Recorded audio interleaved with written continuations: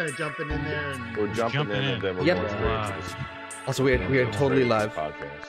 Yep, and the videos are starting in 10. Why can't I? Completely winging it. Yeah, 100%. Mike, fuck it, we'll do it live. Right, and the premiere started. God damn it, mute.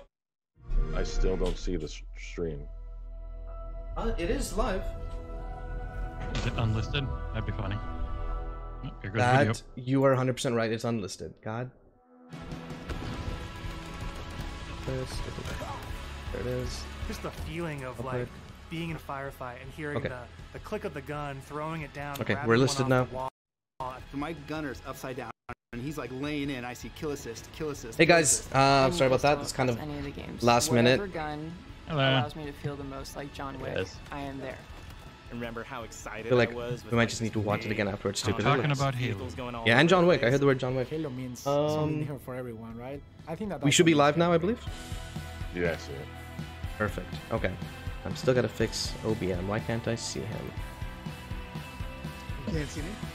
Yeah, we can hear you guys. We can hear you, but what add is you. Halo multiplayer? Okay. For me, gonna it be boils super down long, to this but... tight arena 12 minutes, style I think. combat and big team battle. This wide open, Right, vehicle infused kind of combat. We're taking that awesome legacy or classic Halo combat experience and modernizing it in ways that'll feel fresh to old players and really exciting to new players. We're going to give you great ways to customize your Spartan, really make your super soldier your own, and we're kicking off a journey. An experience we know you want to that's spend your money on month to month, microtransactions. season to season, year after year.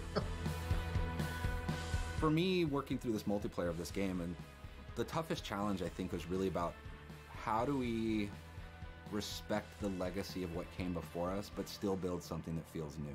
We've tried to bring all these elements of legacy and really inject them into Halo Infinite, not just like in a way where you kind of won't notice it, where you feel like, oh, they really So what are they talking about right to now? be a celebration of previous Halo, as well as I an imagine iteration. They want to make something feels new. But, Okay. Pretty much.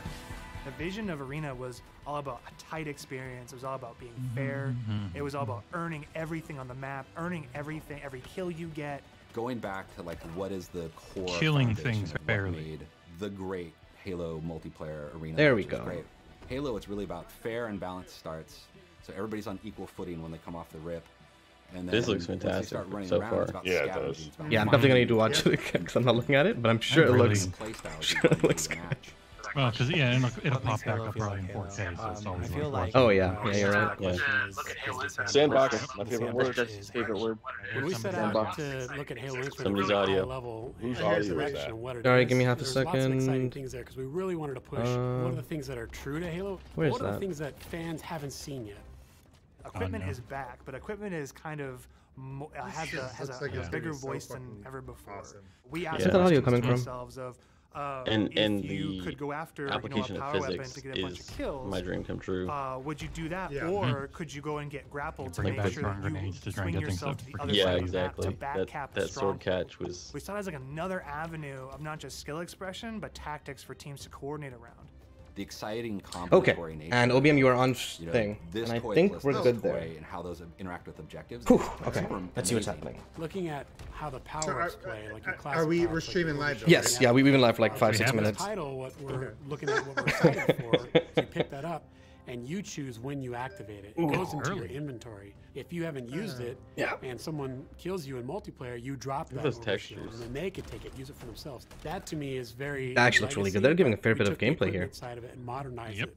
I mean, When this it whole comes thing, to it's the good. vehicles, Yeah. we went in and This is decided a to fair invest a bit lot of, in the systems. When bet I you take there's a damage beta from my soon. Warthog, Yeah, yeah, my, sure. my wheels can get blown off. my You hood can get beta, blown there's off. gonna be a There's different beta. aspects of the vehicle that change beta. how my vehicle It's still- handles. Oh yeah, there it is. They And showed that's the all back water left wheel. The Yeah. other thing we added to that is like this doomsday mechanic. So when you hit this threshold, the Oh, vehicle sweet. catches fire, and it's very much You've got a certain amount of health or a certain amount Those of watching, time. let me know how the audio is. If it's too high, too low, I can change and move that around. We've got a cousin to the Warthog, which is the checked Razor. a second ago. The back has this like Okay, awesome. multi-storage compartment that you can put a lot of stuff into. So if you want Oh, to like, that's attach cool. turrets, power weapons, fusion coils, objectives, and that is what really making the Razorback kick a lot of butt in the PvP campaign.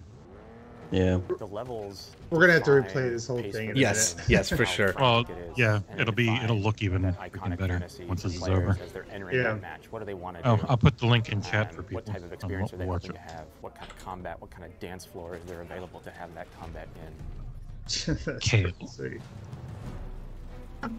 For me, BTV. So is the grappling hook I about noticed, is it a one-time use? The full extent of the Because in one of the trailers, it looked like he used it twice. Just one match, right? Like you see the. That's what I'm trying to figure out. Yeah, I haven't figured. I thought it was going to be like a pickup on the field, right? But I don't know. Yeah. It doesn't Kinda look like concept, it those is. feels you had, you know, No, it's a playing pickup on the playing field. the previous Is games, it? Okay. and just turn the volume up. Vehicles You might are just no get a couple longer charges just out of it. spawning at bases. Oh man, Yeah. this looks We good. have Pelicans Like a delivering power them weapon, with a right? Or commander in any your ear money telling item. you Yeah. that Pelicans are going to be dropping off these vehicles. Tank is inbound. We have Halo 2 style Delta Halo mission weapon pods that fall from the sky to resupply the field.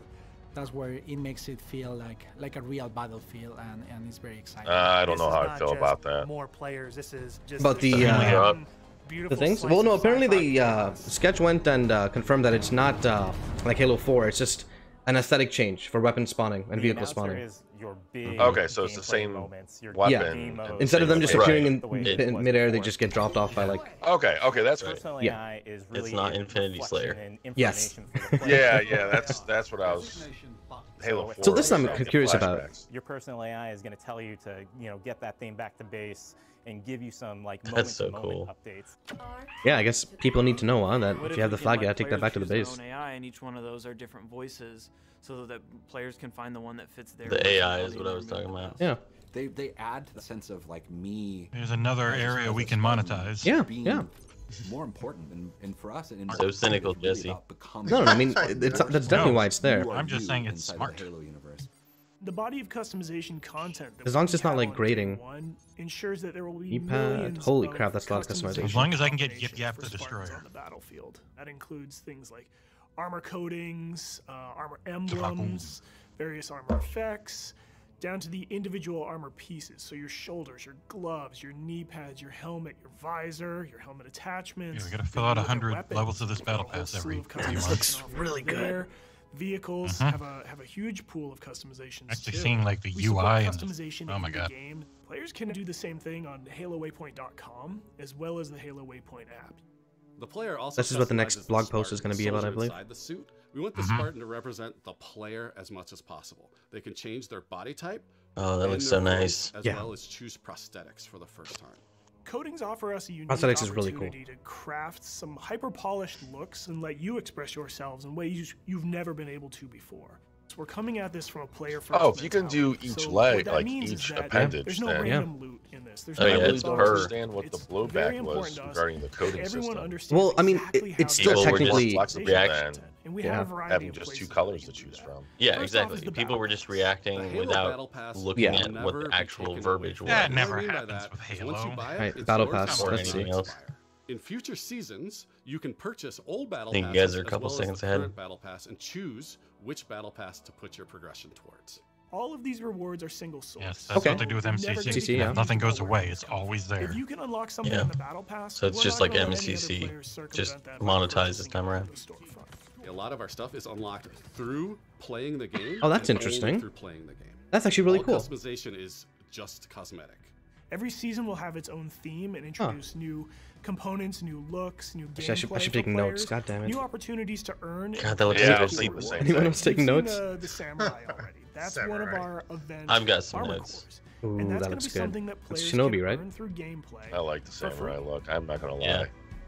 It looks It's awesome. free to play. It is pretty Really good. part of the game. Like, that was a big goal It's because, you know, completely having- not having a way Halo, of but I still I know. like it. right? Like, Well, I mean, we've had Hayabusa since 3. Halo Yeah, multiplayer just has been. different Well, that's has gone different. that Hayabusa direction. belongs Not on only Xbox for free to crying out play, loud. but Fair enough. PC I'll give it as pass well there. as console. And what that means Ninjas, is ninjas always we're rule. able to get the biggest Yeah. audience Speaking from we've experience. ever had. Everybody gets to play with no barriers, and even better, your progression carries from one platform to the next. You know what? Getting our game to people look a little bit less tired in this. Yes, we looked more tired, I feel, than they do at this point.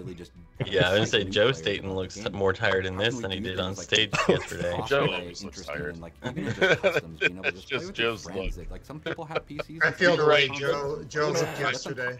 Let them be friends. Oh wait, you're the. This is really interesting. I want to know more about this. The Academy is a place that you can go within MP Academy, to kind Get of these onboard bots you into the experience. Forge It's mode, great please. for Let me newer do fun players stuff with them. who are No still picking kidding. up the controls, and also That's people who want to warm up before they head into matchmaking. It's a series of experiences, both a tutorial to get started for the first time, weapon drills to practice with specific items, and also training mode that you can use. I wonder if this is their Forge. Get warm, explore in the terms game of as you want to. For players who are new to Halo, no, this is let's definitely help not them Forge. learn what this universe is about.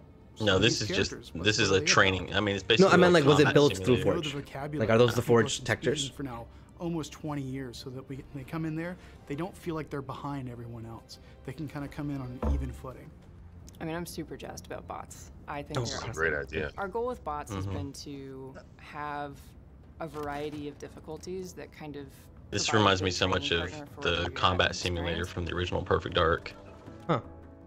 Partnering with our Where you could customize what kind of bots the AI drops, all that kind of stuff. Absolutely. I wonder if those Right. AIs will It's be always been evolving about over the time, or if community they'll start taking any We want to make sure we human hear our patterns. players. I was gonna say, if make it's like changes where we Drivatars. can based Like on that Drivatars, feedback. yep. Make sure the game is ready for launch, and then even beyond launch. What I'm genuinely excited about is taking the game out of our hands and putting it into the community's hands.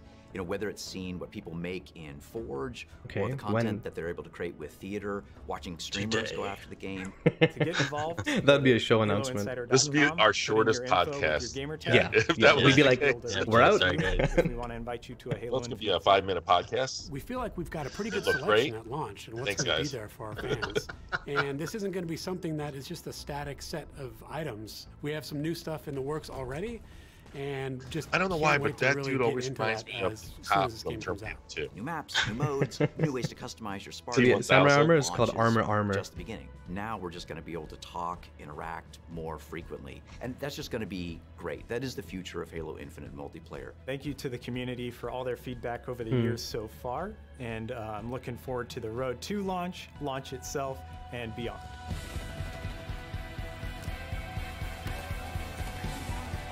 Man, this looks really good. Yeah, it just looks fantastic. Look forward to launch in 2022. Jesse, what is up with you this morning? You're such a cynical bastard. See, he moves like I'm that. teasing. Ooh, They man. committed to 2021 again last night. Did they really? I was. Yeah. I was wondering. Yeah, at about the that. show, he was like, the Yeah. season 1 and the campaign will launch Oh, together there, this yeah. holiday. Now Yeah, they put the date on there because.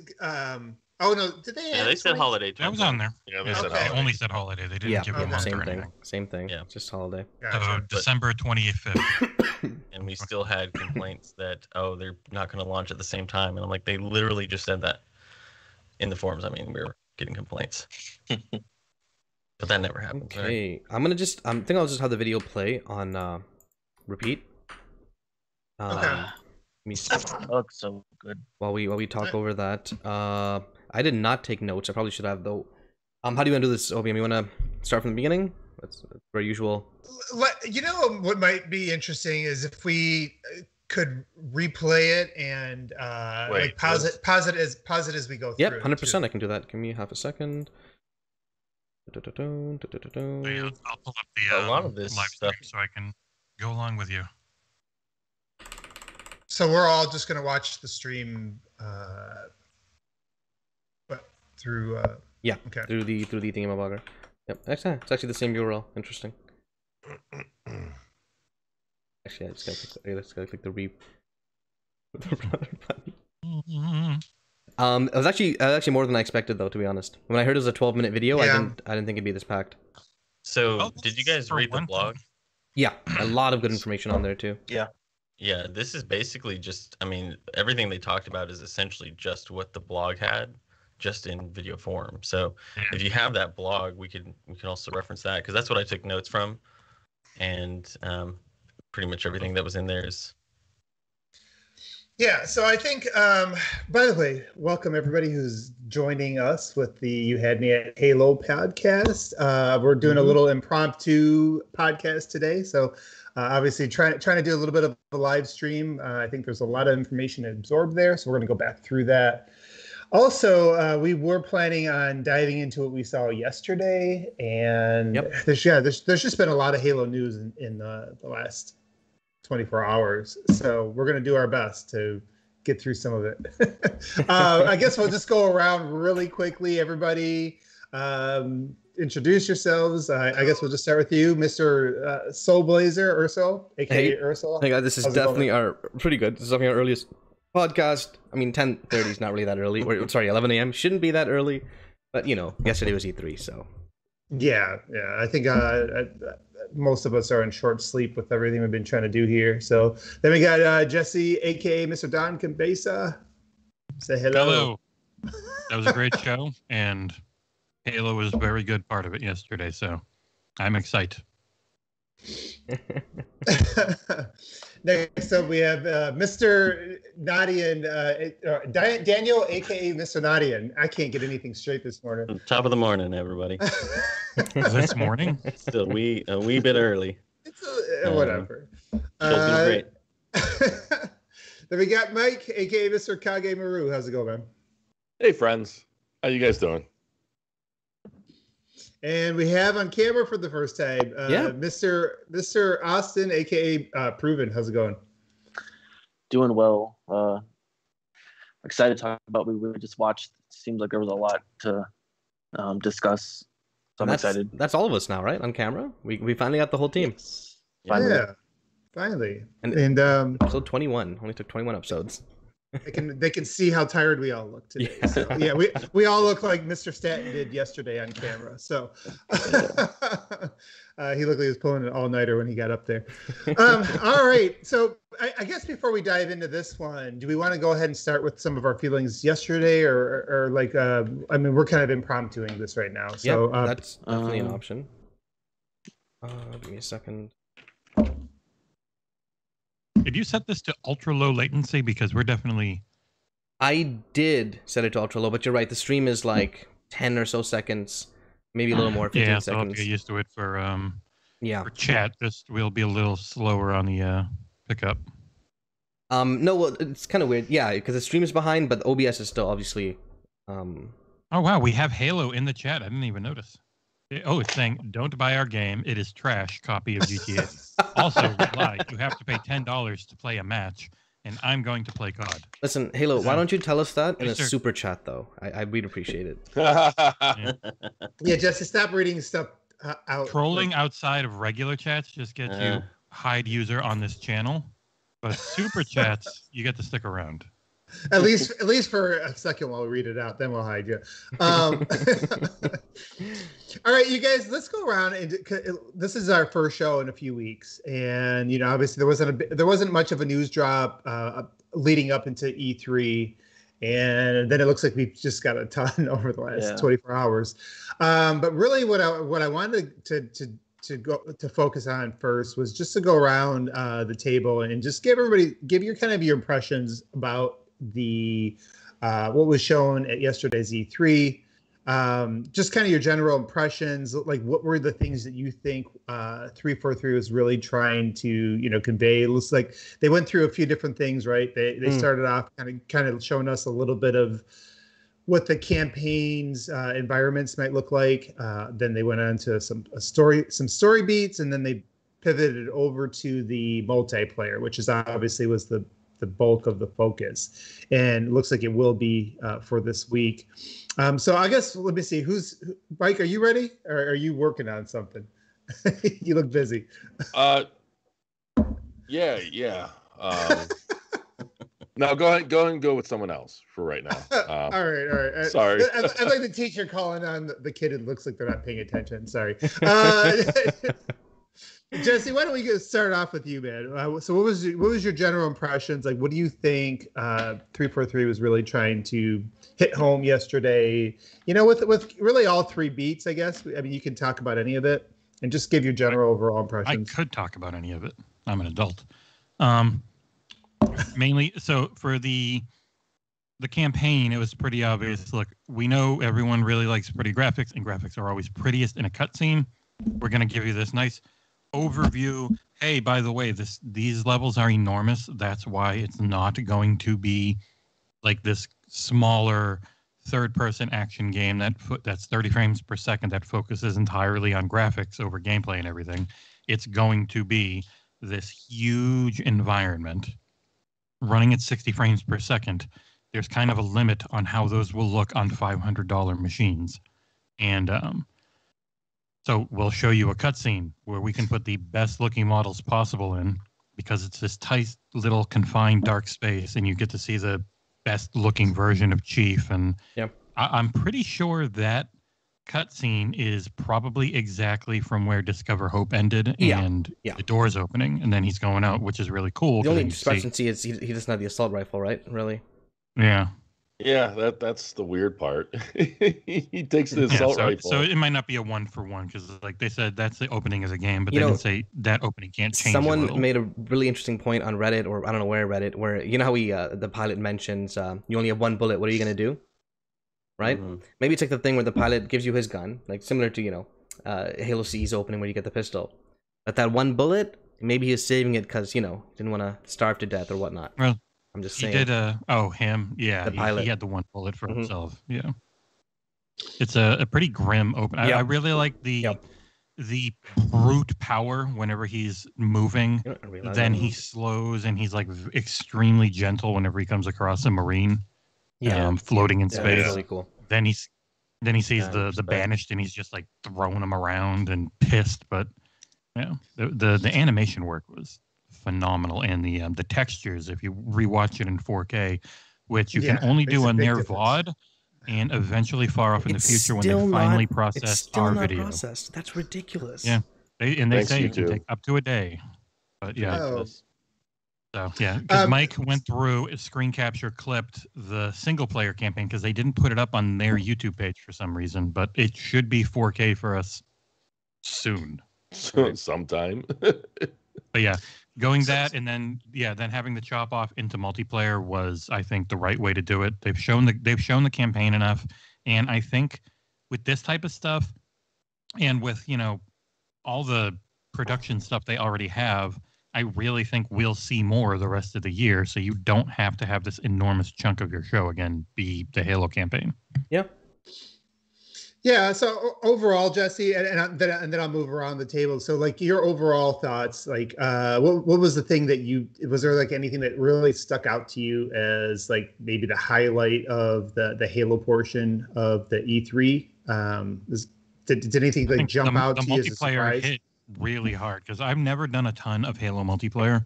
Like I've played it, but this looked so much more like just that base shooting gameplay I liked, and I would play it and I'd enjoy it, and I liked it quite a bit in 5.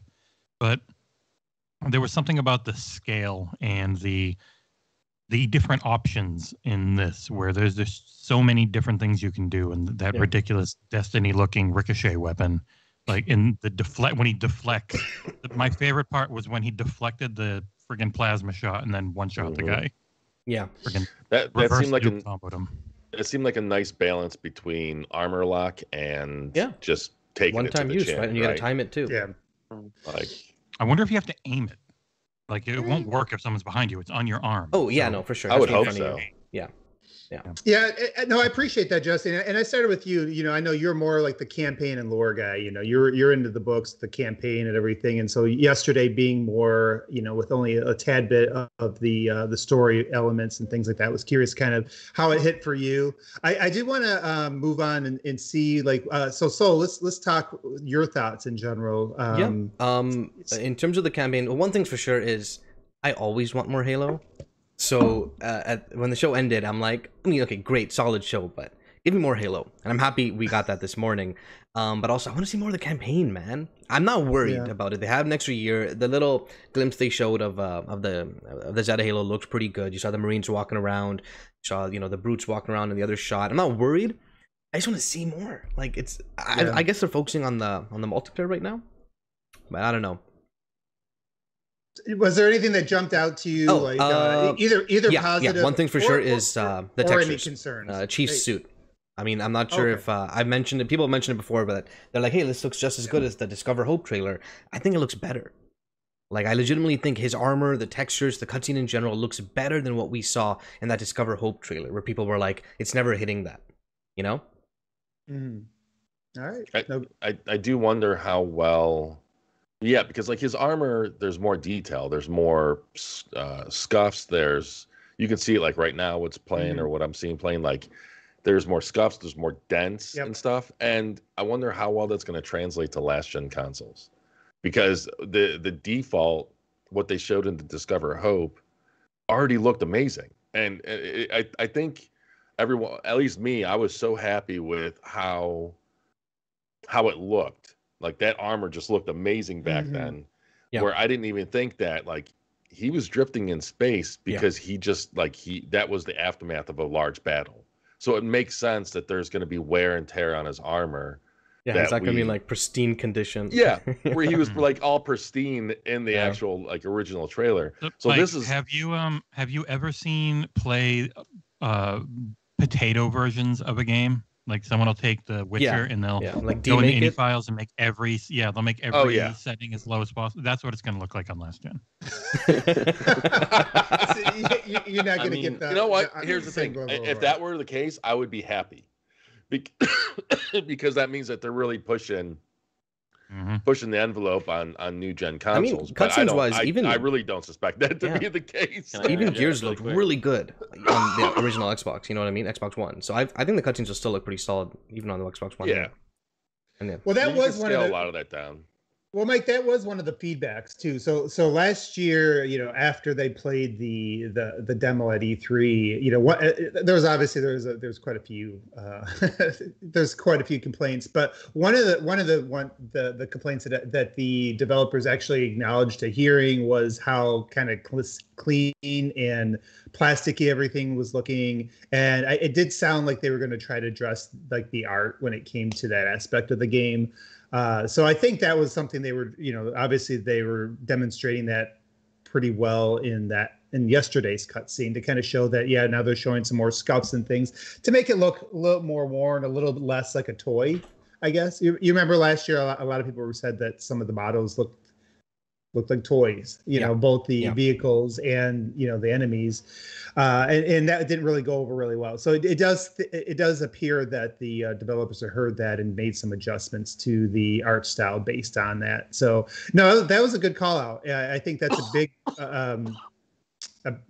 that's an important call out, and just the overall tone of it did seem to be a little bit more serious as well. But let me continue to go around. Well, so overall, Mike, before I do move on, what was the thing that maybe jumped out to you most, got you most excited, or maybe most worried, based on what you saw yesterday? What little they showed of the campaign, even if it was, really to me, the drone flyover was almost more revealing or more important than the cutscenes, because that looked great. Like that was a marked improvement over what we saw last year. And not only that, but I don't know if they purposely picked this, but that was like a kind of an overcast type setting that they showed. And those are typically the hardest type of lighting conditions to make things look good. Either like direct sunlight or darkness and stuff like those are typically easier to work around, but like something that's that overcast in the middle, because like last year the demo looked its best when either the enemies or Chief was in direct sunlight, because then you can see like the light bouncing off of the textures and you get more of that detail. It's whenever he was inside or within shadow that a lot of that detail was lost. And that plastic look came out. So I definitely really like the overhead. It's interesting because you do see some things in that that drone flyover where you do see some of the what do they call it? The Minecraft columns. You see that as it comes right over the edge of the cliff, and there's more detail on those. Those seem like more roughed up and then I also thought it was interesting how down below it looks like it looks like the Marines took over an outpost, but then you go up over the cliffside and there's a bunch of brutes right above them. And so I thought that was interesting. They were and I right also next to did each like other. how, yeah, they're like neighbors. And then I also liked how when the pelican flies over the brutes, they react to it. And they're just like all these like nice little details that are in the game, and you see like the fog and mist and the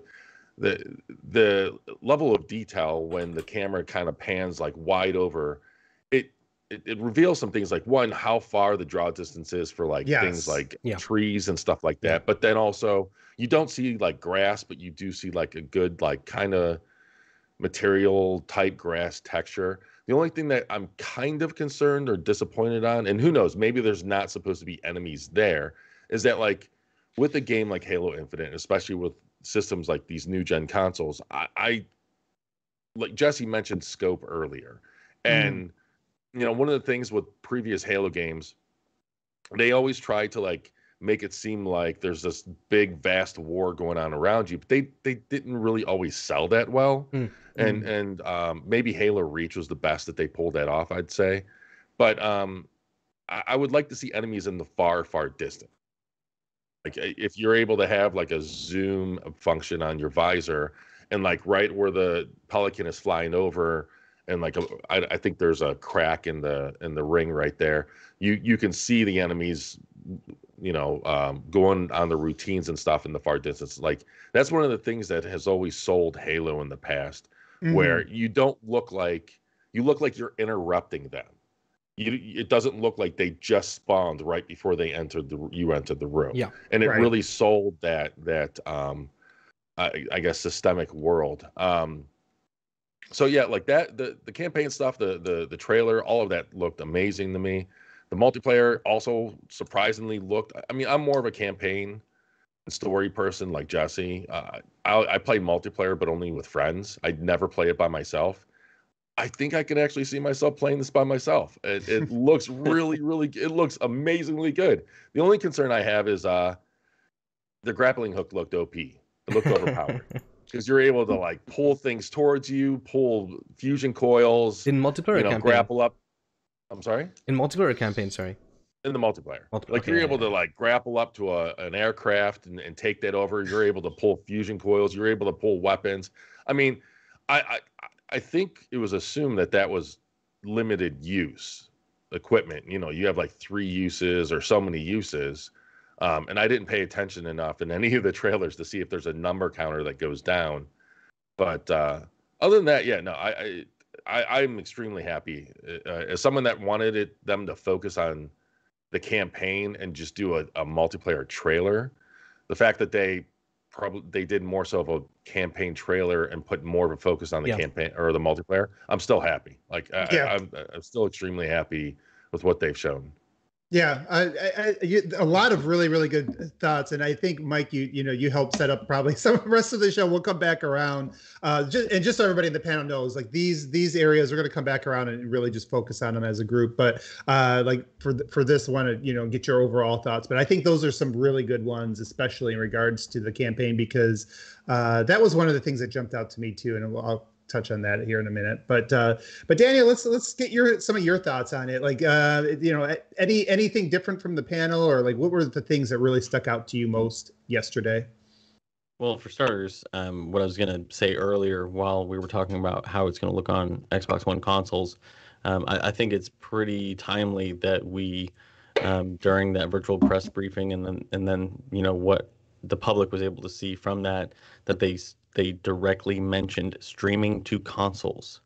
So I would not be surprised if we have some element of Halo, maybe not now, but maybe in 2 years when they drop old hardware and really focus on beefing up that engine, if that's how older consoles will be able to play the game, is through streaming.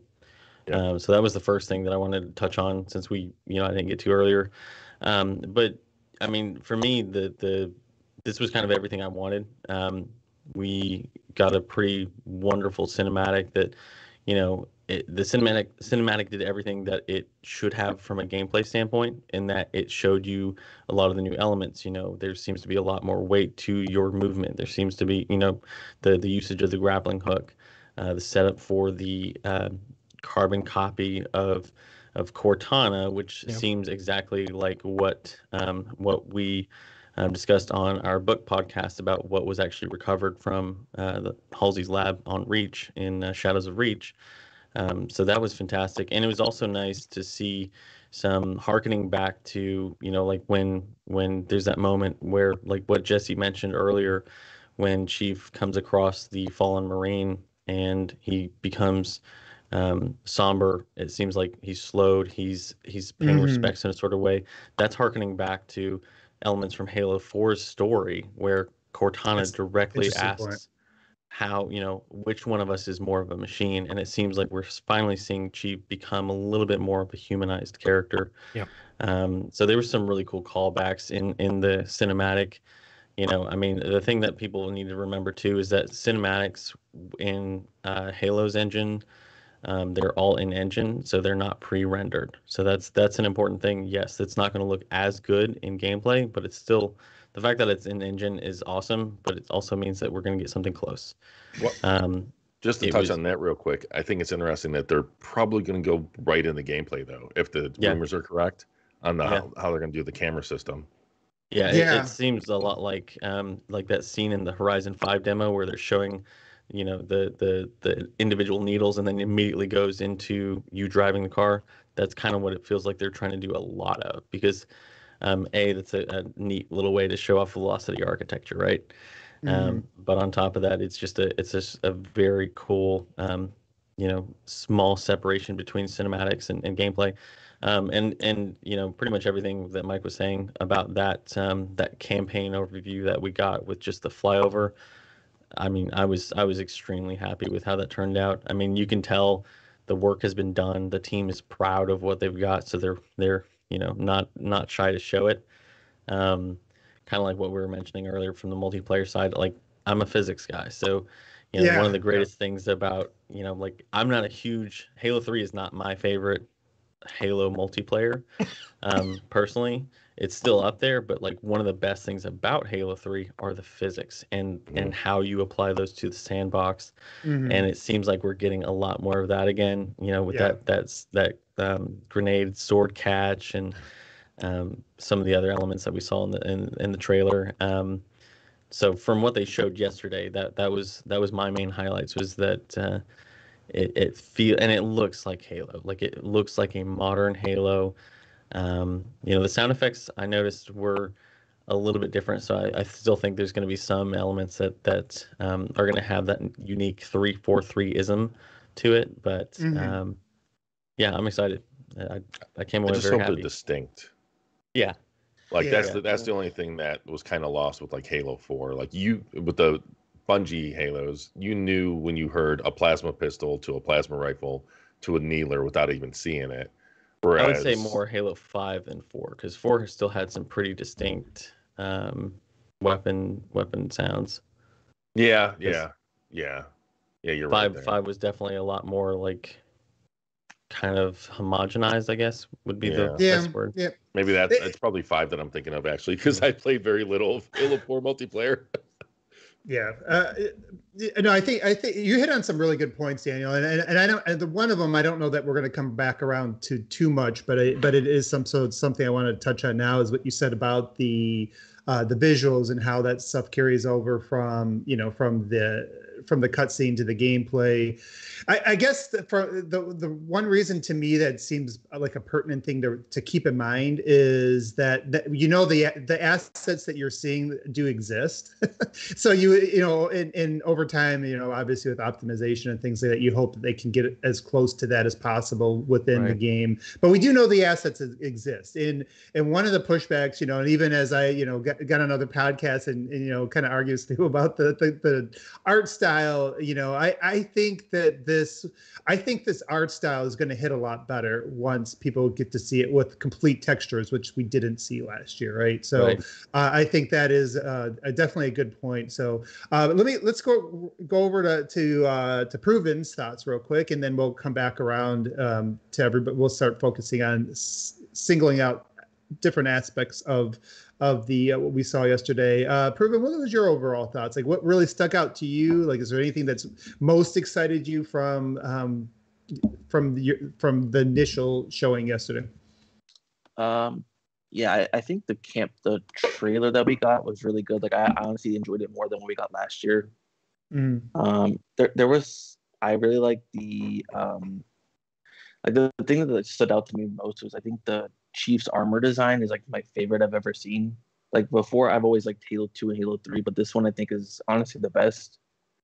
Because it kind of, the colors are good, but he's also not as like skinny as he was in 2. He kind of has like the mass that he has in like Halo 4 and 5. He looks like he's been doing his squats, right? Yeah. He is a thick boy now. Yeah, He's but got that cake. Yeah, but the thing, obviously, I'm more of a multiplayer person, so what we saw yesterday and more of what we just saw a couple of minutes ago, there's a lot to discuss. I'm excited to get into that. All right, man. Yeah. So I think everybody here is kind of covered, so when it's my turn here, I'm going to just repeat what a lot of people have said already. I will kind of reiterate, last year, after the show, I was pretty disappointed with what I saw. Not necessarily the gameplay, but just kind of the overall look and everything. I was one of those that demo kind of brought down the show for me. And I came into this one, listening to some of the more tempered, expectations coming into the show. I was kind of ready for it to maybe not hit all the notes it needed to. And I came away pretty positive from yesterday. And maybe that is just some of those expectations that were set, but everything from what they showed with that campaign map, and I like you pointed that out, Mike, what they showed with the landscape, knowing that all that area is going to be dynamically lit, right? Like, there's going to be different times of days and things like that. And that adds, just a different element we've never really had in a Halo before. You just look at that and you're like, man, there's a lot of sandbox there. And so for me, like, that's the potential is like the thing that really, really came to light with that. And so I was excited about that. If I did have any concern, it's that, when you see that, like you were saying, Mike, I don't know why I'm reiterating you right now, but when you see the fact that that there is only a couple enemies out there, the one kind of point I've made when I've discussed what we've seen of Halo so far with others is, with the art design being a little more simplified, it does allow them to really kind of bolster the amount of things that are going on in that sandbox. And I really do hope that they can really leverage that, right? Like, and I know they're going to be working on Jaguar cores as well, so we'll have to see how that plays out, and if they just really dumb down the last gen versions, which I guess I'm not as concerned about, especially in the campaign. They can always stream it if they if that's the case. But I am really hoping that they take advantage of that they take advantage of like all this extra space and really give us maybe what we would have envisioned, back when we played Halo CE, what the next evolution of that might have looked like, generations down the road, and finally bring that to fruition with, large scale battles. I did really like the thing that really stuck out to me yesterday as well was the physics and just some of the extra toys in the sandbox. You can see that this is going to be a lot more dynamic. I thought that it did look like the multiplayer seemed to have, there's been this like back and forth between the classics and the modern multiplayer gamers. And what I really did like about what we saw yesterday was it does look like 343 is going with their own identity, if that makes sense. Like they are giving some to the classics, and you can feel that there's some modern elements, especially to like the shooting. And when I look at that, it looks like a 343's, like hit detection and things like that. It looks really snappy. It looks like it's a little faster paced, right? So it's kind of like their own identity right now, and they're kind of. It's not. I don't think it's all one way or the other with the modern versus the classic. But well, I guess we'll touch on that when we come back around. I do want to give a shout out to my friend here, Enrique Bratt from the Basement Radio Arcade Podcast. He says, "Hey everyone, OBM make Halo great again." So yeah, and me and Enrique debate a lot on it. So he's more of a campaign guy himself, and he definitely wants that more of that sizzle. So we'll get back and we'll come back and talk about that, because there's definitely we know that throughout the community, there's people. Everybody has different priorities when it comes to Halo, and we just kind of talked about it as we went through the panel. Jesse is more of a campaign and lore guy. He actually reads. He has read all the books. So you're with him. I went to school and I learned how to read, unlike the rest of them. I don't play video games to read, right? No, I'm just kidding. I don't have time anymore.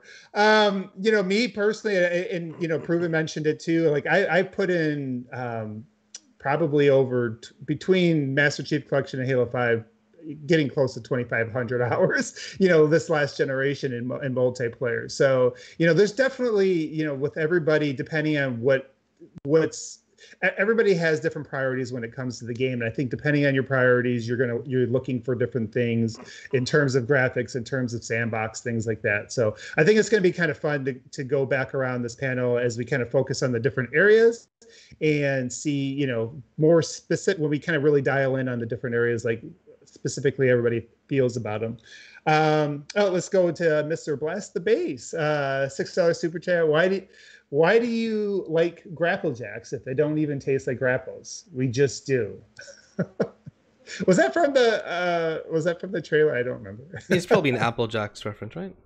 I think. I assume so. Yeah.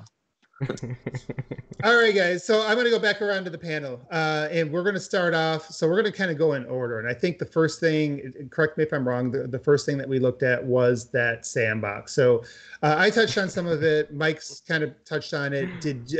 When you guys saw the big open map, did any other thoughts to you in terms of either how it looked, any kind of thoughts for maybe gameplay potential, things like that? So let's go ahead and start with you this time. What would you like to add to that aspect of it? So the thing with the open shot was, it looked good. And for me, that means it didn't look great, didn't look mind-blowing, it didn't look like, oh my god, this is super amazing graphics, but it looked good. Or rather, I should say, it didn't look bad, which I think is enough. Halo Infinite is, at the end of the day, a cross-gen game, right? If you know what I mean. It doesn't need to look as good as like Forza Horizon 5, for example, which, to be honest, is kind of, after seeing that trailer, everything looks bad now. So, which is also a cross-gen game. Which is also, you're right. But it's not 60 when it looks that good, that's for sure. But I don't think anyone should be able to complain about how that shot looked. You know what I mean? And if they do, they're expecting something Halo is not and almost has never been, barring the exception of Halo 4, which had some really serious gameplay limitations. You know what I mean? Yeah. Yep. I mean, that's the thing I keep pointing out, right? Like anybody who's replayed these Halos over and over again, I know a lot of people love 4's story, but yeah, game design wise, it didn't feel very Halo. But yeah, keep going. So. No, that was totally it. I kind of suck at concluding, so. Yeah. Okay. I'm still working on changing the videos in the background and stuff while we talk. All right. Yeah, I appreciate your multitasking abilities. No that is something I can't do very well anymore. Oh, it's not me. It's the fact that I have 3 monitors. That does most of the legwork. It's like I really, the older I get, the less I can walk and chew gum at the same time, which is which is why even when I play Halo, I usually just focus on one thing. And I'm not a very diverse teammate. Jesse, how about you, man? Any additional thoughts? Like I know me and Mike and Sol have already said a few things on that. Any additional thoughts to like what you saw with the spread out environments? It's pretty much what I always wanted, which was that initial, what people have in their heads of what Halo CE was, where Halo CE had, for the time, nice large areas that were they had specific enemy layouts, and there was, but in the end, it was you just ran at them and shot them and killed them, whereas this has more structure. There's this big open hub, not open world, but you get these hub environments. I don't know how many they'll have, like, depending on their size. If they're enormous, you might get 10, but they just are littered with things you can go and keep doing, which is a replayability factor that is enormous, and it was everything I wanted. And seeing like that little camp with the smoke, and so there's visual indicators letting you know, even when you're not on the map, which is cool to have, is I can just look in the distance, I can see there's smoke coming up there, and I'm just going to head there for now because I just want to go see what that is, and maybe I got to go save a bunch of Marines and I get a vehicle for doing that, or like basic easy unlocks, and then having a way to call in vehicles, and then having the game react to what I am using. So this camp is easier on foot, and it's really hard with like a Scorpion. Like that type of stuff is unbelievably exciting to me. And that open area really showed what those possibilities are going to be. Yeah, and you gave some really good details. I mean, when I kind of say the all-encompassing sandbox, I know you want to ban me from that word, and which would force me to be detailed like you in terms of what that means. But you bring up some good points too, though. Like hopefully, when we're playing this, it isn't going to be like an Ubisoft thing and where you're chasing icons, and it's really more an organic exploration. So that's something we don't know a lot about right now. We did see some icons last year, so we'll have to kind of wait and see. But yeah, that potential, right? And that's what it keeps screaming. It screams potential. It still needs to execute on it. Mr. Nadian, any additional thoughts from what others have said already? No, I mean that's pretty much right on with Jesse. I will say that they did specifically address in one of our Halo updates that we covered, that they specifically mentioned that it would not be a iconathon. There will not be a ton of, it's not going to be an Ubisoft game. So I think anybody who is worried about that still, I mean, if you didn't get it months ago when they mentioned it, I don't think that's anything that you need to be concerned about. I think that having a little bit more freedom again, and I think we always harken back to CE, right? Everybody says that, but when you actually look at, if you were to model those maps on a 3D plane, you would see they're not as open as people like to think they are. I mean, 1 or 2 levels are absolutely, but I think this is going to be what CE actually promised, in that you see something and you can theoretically go there. And the fact that we're able to traverse sections through space, as mentioned previously, I think what we saw in that drone flyover footage is everything that I think most of the original CE fans were wanting. And I think for those of us who just want that modernization as well, I mean, the gameplay that we saw through multiplayer showed that is very much the case, that we're going to get a classic Halo that melds modernity pretty well. Nice, yeah, nice call out. Any of you guys remember like the initial Halo CE when you first land on the ring, and it's really, really quiet, and then you encounter that elite and a couple grunts, I think is what it was, right? Like the dropship comes in. Yeah, and yeah. So like once you cross over, and I remember like that was maybe the first time that it hit me with Halo, like that this really plays different when I got his shield down, he runs back behind the to get cover, and it was like, oh, like there's like that little cat and mouse thing going on. I look around these environments and I see like all the trees and the rocks and stuff like that, and that's kind of like the first thing that comes to mind for me. It really is like all of those opportunities to kind of really build those what is it you call it, the 30 seconds of fun or things like that they really focused on. So yeah, again, you guys are just bringing these things to mind as you're talking.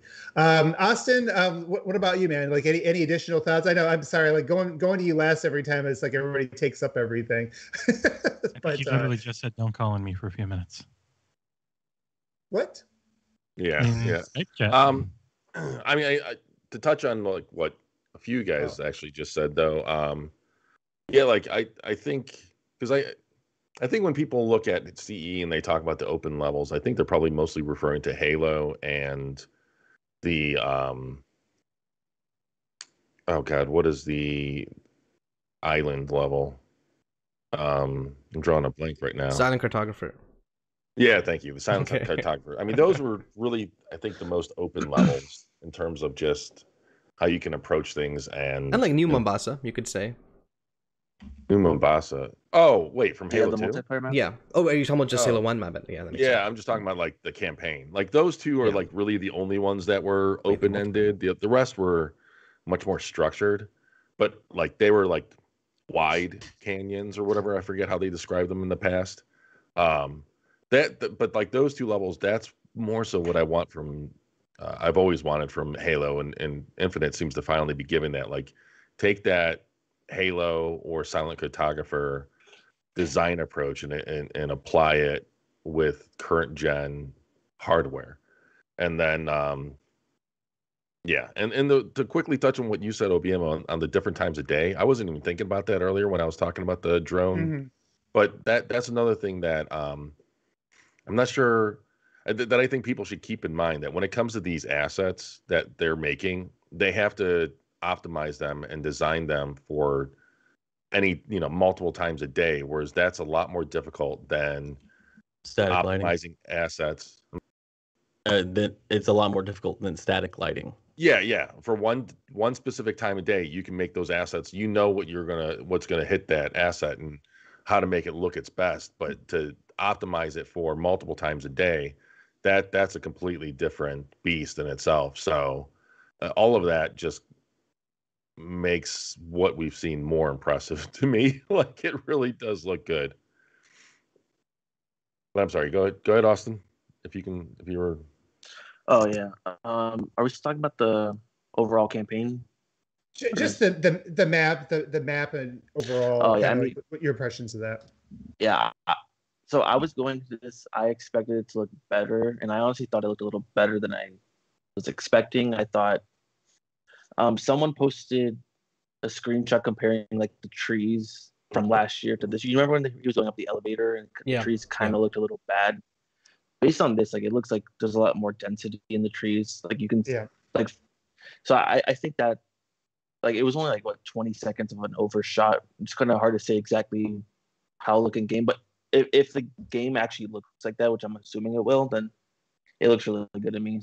I'm excited to see more later. Yeah, I think we all are. Yeah. And hopefully, like they'll have a decent cadence of news. I don't think they're going to have the blog post in 2 weeks, and so hopefully they keep the monthly stuff up, and they can start doing deeper dives now. Like they can actually show stuff in the monthly blog updates. I would love. I would love them to bring back the Vidocs. The what, sorry? The Vidocs, remember? Oh, those? Yeah. Those were awesome. Yeah, I hope so. Otherwise, it's going to be a long 5 months.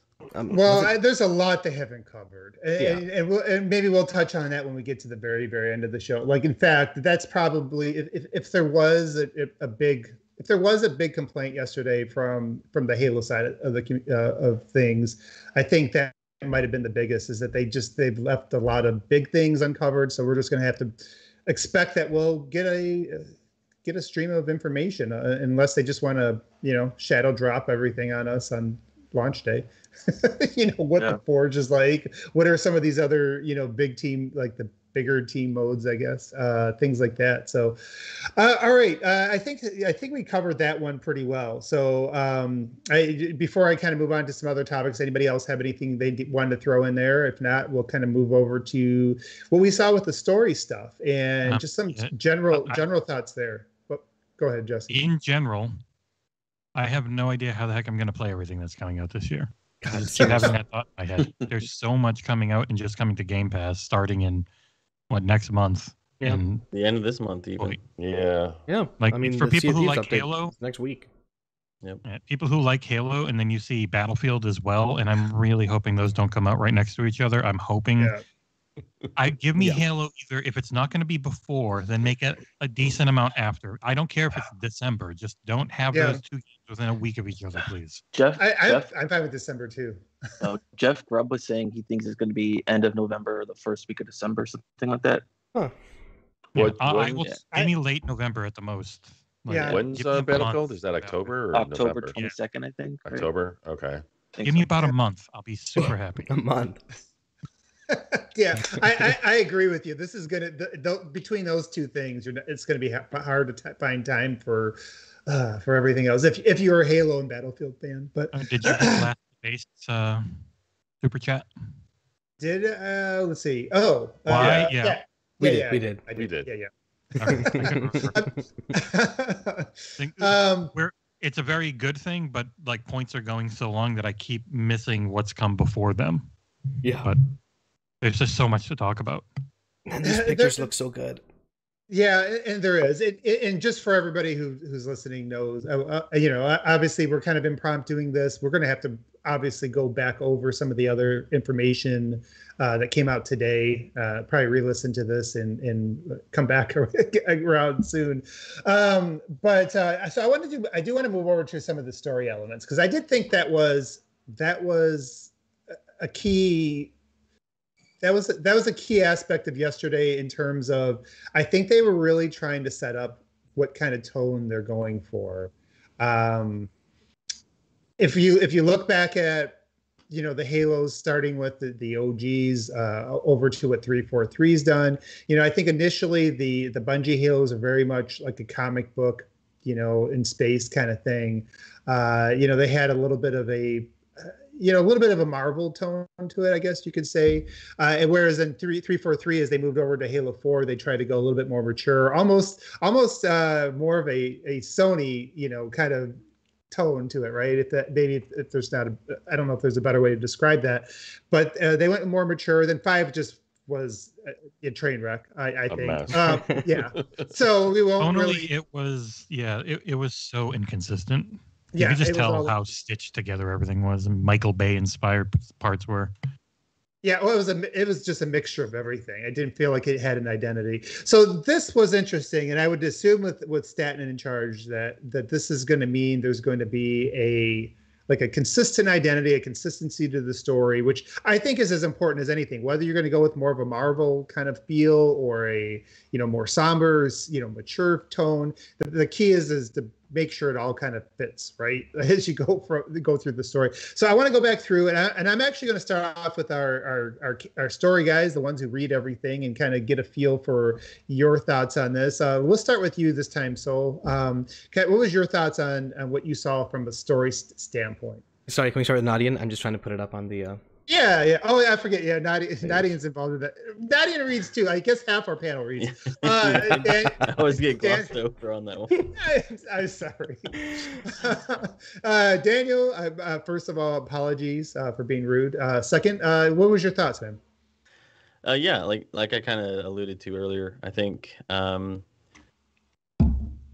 considering how disjointed 5 was, this is already seeming like they listened. The moment Statton got brought in, I kind of breathed a sigh of relief. And kind of like I mentioned earlier, the whole Cortana clone, we in our book podcast, everybody was speculating what it was. It's like, oh, it's probably just a backup. It's like a Windows 10 restore point for Cortana, and essentially that's what it looks like. I mean, It looks like another copy of Cortana that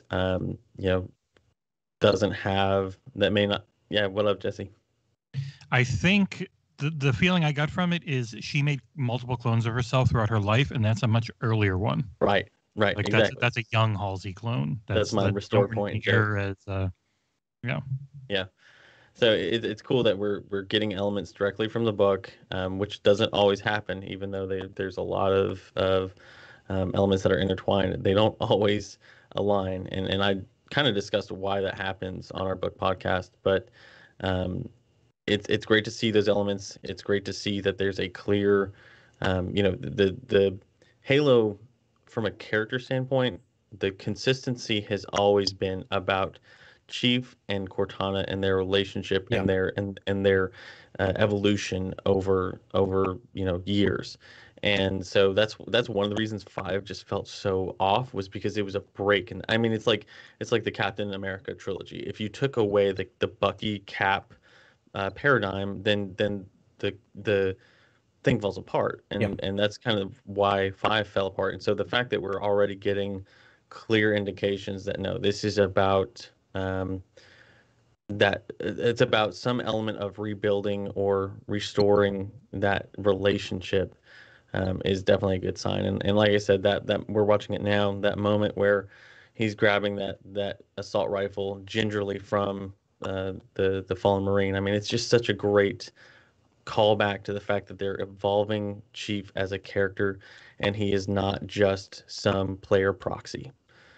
Because he always talked in the original trilogy, but he wasn't so much of a character, because the whole idea is, oh well, you want to make him, you want the player to be that character, but you can't do that for an entire 6-7 game run and completely forego any character development. I mean, that is not good writing, regardless of what people think about. I mean, there's a lot of complaints that as a book reader and a Halo nerd, I have about the original Bungie trilogy, especially with Reach.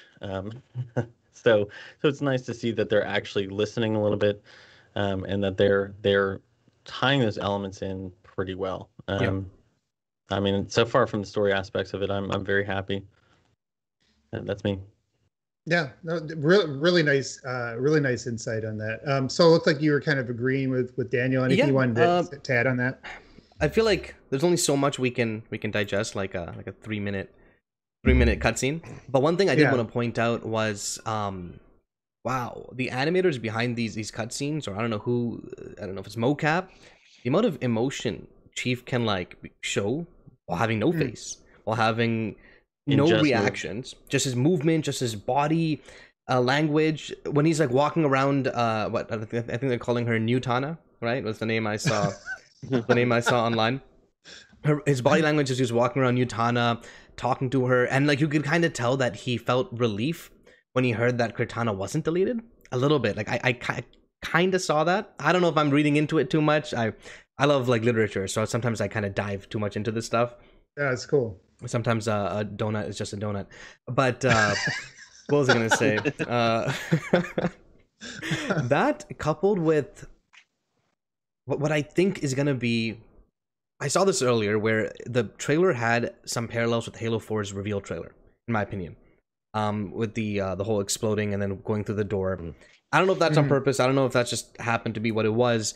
But if they're going back to Halo 4 styles of narrative, which I personally think has the strongest narrative out of all the games, because, at least in my opinion, story's never really been Halo's strong suit. I think I had to play Halo 3 like 4 times to understand why we were blowing the arc up. But either way, and it feels to me like this might be back to Halo 4 in that sense, which for me is a great thing, because I really like Halo 4's narrative. Nice. Jesse, you're our third book reader. Any thoughts on what you saw with the story? Yeah, I'm curious. So at the end of the Shadows of Reach, it's been out a while, but like the whole thing is they're going there, they're looking for this MacGuffin that's got, there's 3 boxes and you don't know what they are. This definitely seems like that little Cortana is one of them. And now we know what the premise of Halo Infinite is and why it takes place on Zeta Halo.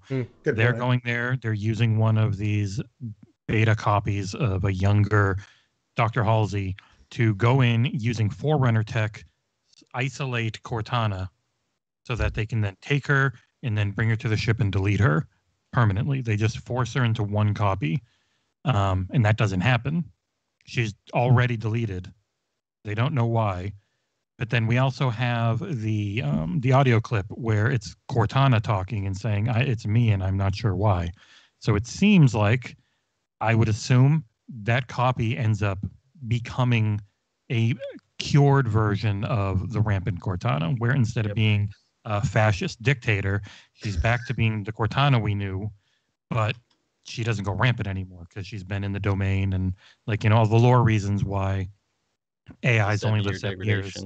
Yeah, they start going crazy, make endless copies of themselves. Yeah. Well, this could be a good copy because we got a shithead copy that won out.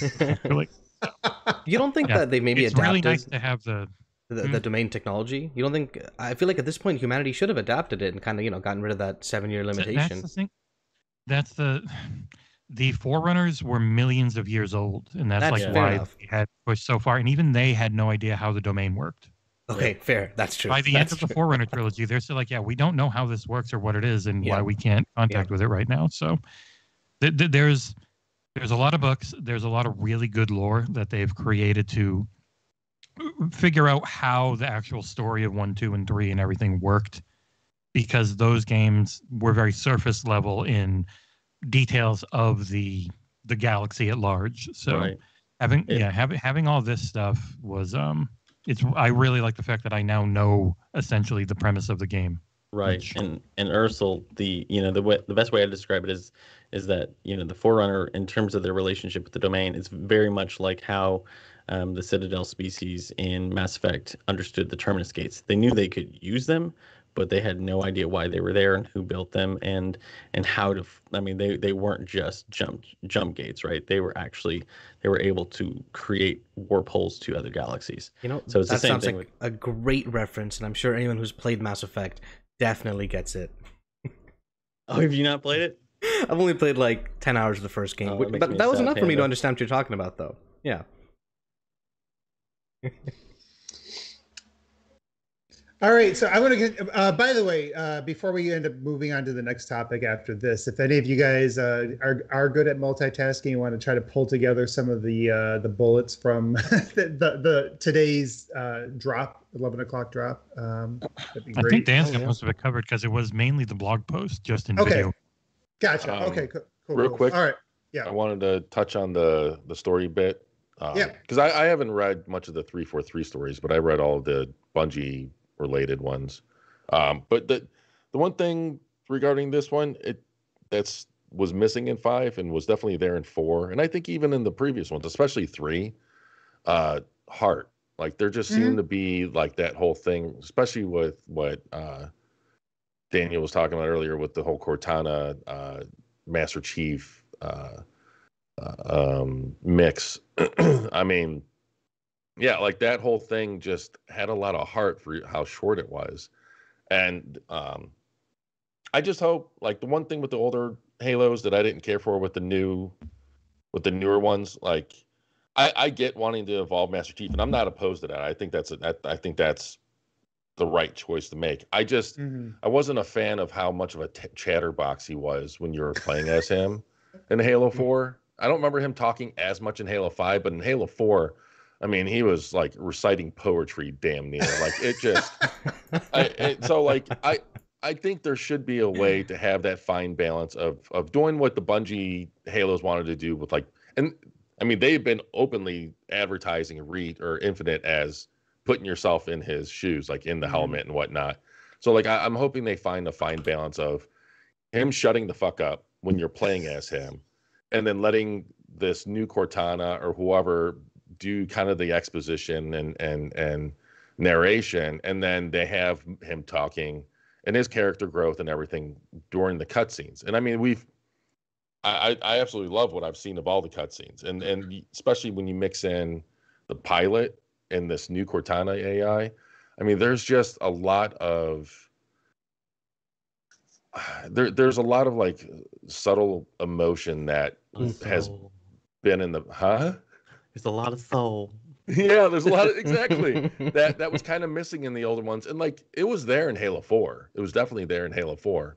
But like there were some story beats in Halo 4 that didn't quite click if you didn't read all the books up to that point.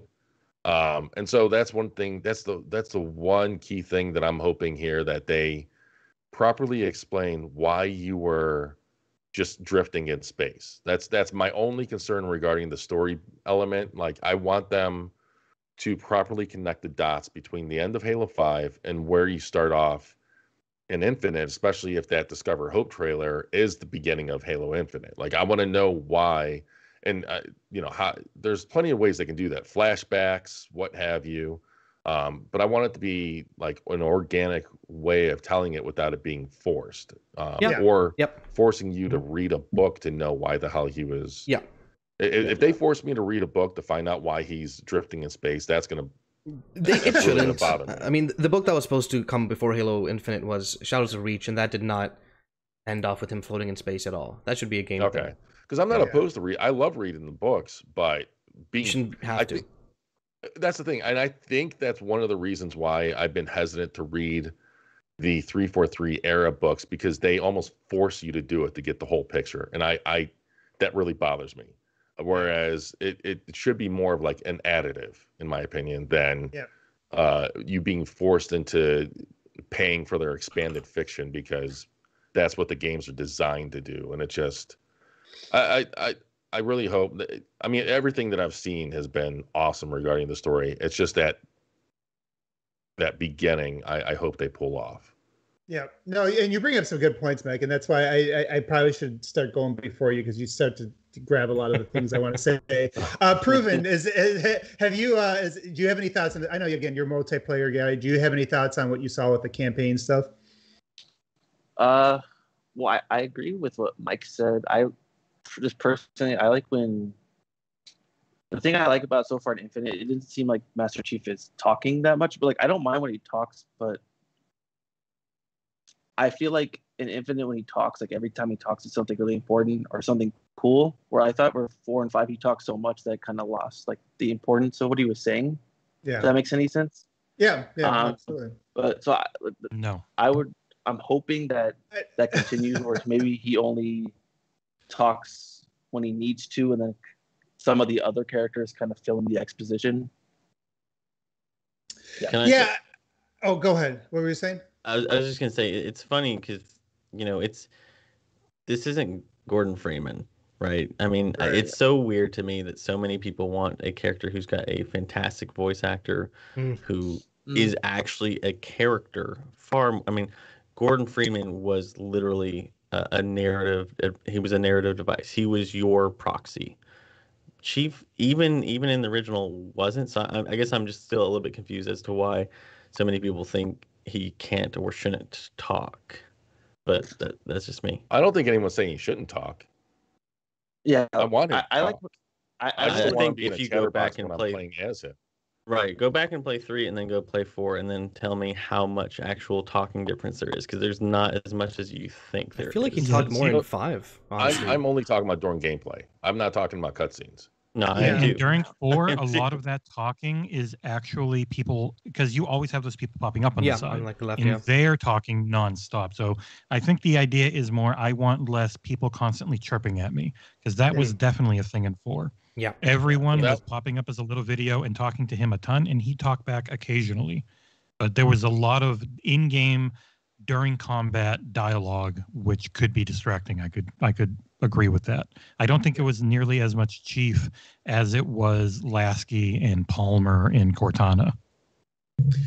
Yeah, I think there's a balance there, and so you guys bring up the, like, kind of the two sides of that, right? Like, because Daniel's right, like, and especially Xbox needs to develop characters, if anything, and Master Chief is their biggest, most recognizable one. So it does make sense that you want to continue to building up this character that people want to follow, through the different stories. At the same time, and this goes to, I think, more the other side of the argument is, I do think in 4 it was a little bit in your face. It was a little bit like there maybe like there is nuanced ways, I think, more subtle ways that you can do that, and some of you guys already touched on it, and this was the thing that really stuck out, I think, to me. It's like what you guys were saying about the body language, right? Like conveying that kind of feeling just through little details, and that was a thing that we got none of in 5. And again, Ford tried to, really give him more of a character, more of a personality, make him more humanized and things like that. But I agree with Mike that, when that's kind of in your ear, it's like, well, now I'm doing this. Now I'm thinking this. It's like, no, you don't. Like a really good writer will be able to have you kind of assume. Yeah, have you assume, have you feel it without like. Now you know what I'm saying. Like that always feels a little too on the head. It feels a little almost amateur in terms of like how you're trying to deliver that tone. Go ahead, Mike. I mean, I think you described it well with being forced because, like, if Cortana's telling me something while I'm playing as Chief, I'm able to like form my own thoughts on how what she's telling me. But then, especially in the beginning, whenever you wake up as Chief and then you're going through and you're trying to figure out what the hell is going on, there's a lot of back and forth between Cortana and Chief, and you just don't have like you're just forced to think whatever is being dumped on you based on what Chief is saying. I'm not, and again, like I give Chief all the time in the world, but I would prefer them to keep that to just cutscenes and not during gameplay. Like there's no, I don't know. Like in Proven kind of had it before where, like granted, I understand that like keeping the whole man of few words, persona, there's no reason that you can't evolve away from that. But I want them to evolve away from that, but there was just my only concern is just during gameplay. Like they can have Metal Gear Solid length cutscenes for all I care. Are you sure you well, I'm just exaggerating. Yeah, you definitely are. I'm just exaggerating for the sake of getting my point across. Like I love the cutscenes and I love the story in 4, especially when I better understood it. And playing it, that's one of those games that I can play it over and over again and get more from the story. It's just hearing Chief while I was playing as him. I think you will get less of that. I mean, Halo 5 had a fair bit of it, but that's because you had like multiple people playing, right? So you had like call-outs and stuff. Considering Halo Infinite's going to be just Chief again, right? And clones of Chief playing multiplayer. Yeah, it should be more of a solo I'm thing. expecting just to hear from the pilot and Cortana, if and anything. some Marines walking around. Yeah. Until you get an hour in and then Chief disappears and you become locked the whole time. And why do you have to? It's like, why? Well, you brought up Metal Gear, so I brought up Metal Gear too. Oh yeah, kind of like a spy movie. Honestly, I'm just kind of happy we're gonna have a game where I can have like a walking supply of grenades all around me again. So yeah, going back to that though, Mike, I think. First of all, I think the one thing to really note from yesterday is this was Stanton. This is the cutscene that Stanton picked out, right? Like, so he's been in charge now for a year. Obviously, I don't know how much you can really override the entire story in that period of time if he wanted to rework it. But either way, you would expect that what he's going to pick out for yesterday is going to really signify what he's trying to convey for the story, the tone. And again, you guys kind of called it out. I think I think it's worth reiterating again that it does seem like they are evolving or learning how to get a little bit better at storytelling, and hopefully it's a sign of Stanton being involved. I did really picked up the new Cortana, whatever new Tana. Like I picked up they were really trying to dial in on like her facial expressions and things like that, right? Like, and then you guys mentioned like Chief, his body language and that aspect. So it really felt like they were trying to send a message that they are going to be focusing on the nuances when it comes to the story. I do hope that that some of maybe the background stories and things like that normally you'd have to dig through in books that we'll find maybe through exploring on the Ring and things like that to give people more incentive there. But that's just something we'll have to kind of wait and see about. But obviously we'll have to move on to the thing that was the meat of it. Yeah. We're going to get this thing over in 2 hours. So is everybody good there? I mean, did okay. If nobody's going to object. We've done quite a bit on the very short campaign piece, so now let's do another 4 hours on multiplayer. Yeah, so let's try to fly through this, and we're gonna probably end up coming back again soon to really dive in on some more of this multiplayer stuff. All right, let's go around. Like, Prove It. I'll start with you. I mean, I know you're You keep doing that. He just said that he just to the bathroom. You gotta look at Scott. I was gonna give him a chance to go first because we always go last and he has nothing to say. Oh my God. And I have notes on that whole, both the video and the blog too. So, want to start with the blog? Cool. He's the responsible one. Huh? So let's start with Daniel. He's the responsible one. Daniel, let's start with you, man. Let's go back to the multiplayer aspect. So first things that kind of stuck out to me, like I said, I feel like it has a little bit of its own identity. I felt like there was a lot of 3-4-3 in what I saw with the multiplayer, in good ways. I thought the shooting and everything looked really tight. Like I got excited to jump in right away when I started, watch them, just firing off the guns and things like that. And then the movement still looks like it's brisk.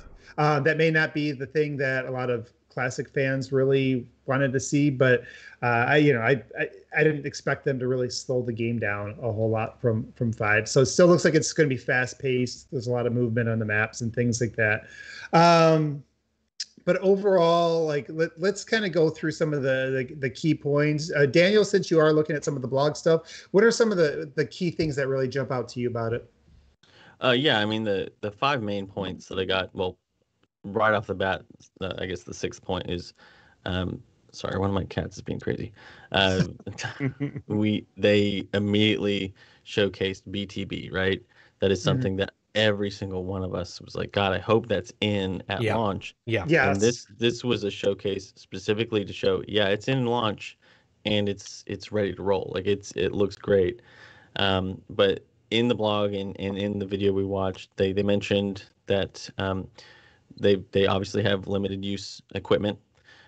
There is no, they mentioned the threat sensor, which is that motion sensor grenade looking thing, and then the repulsor, which will deflect projectiles, but they did not specify that grappling hook, that the grappling hook was actually a limited use equipment piece. So that's interesting.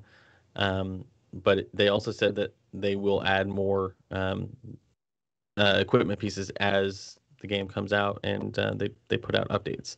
So it looks like it's going to be an evolving piece, far more than the equipment for Halo 3 was, but they have called out Halo 3 specifically as the inspiration for that equipment.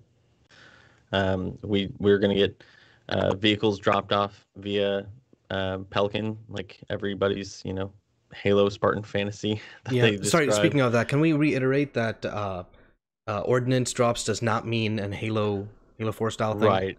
They're getting dropped off via Pelican, and the drop pods are dropping off weapons as an aesthetic element. They're not Infinity Slayer or Call of Duty ordnance drops where you have to earn kills and points to then drop those. These are still specific item placements. They're just giving it a visual flair.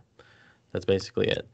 They in that the elements or in the vehicles point, they mentioned the Razorback is actually getting its debut, and obviously we saw some very specific Banshee or banished versions. For example, the Banshee, the Wraith, the Chopper. The Chopper, exactly. Sorry, let me get this cat off me. For those new to our podcast, we're also known as the Cat Podcast. Yeah. Halo Cat. Crazy cat. I put motion sensor spray cans so they would stay out of here, and they still get in.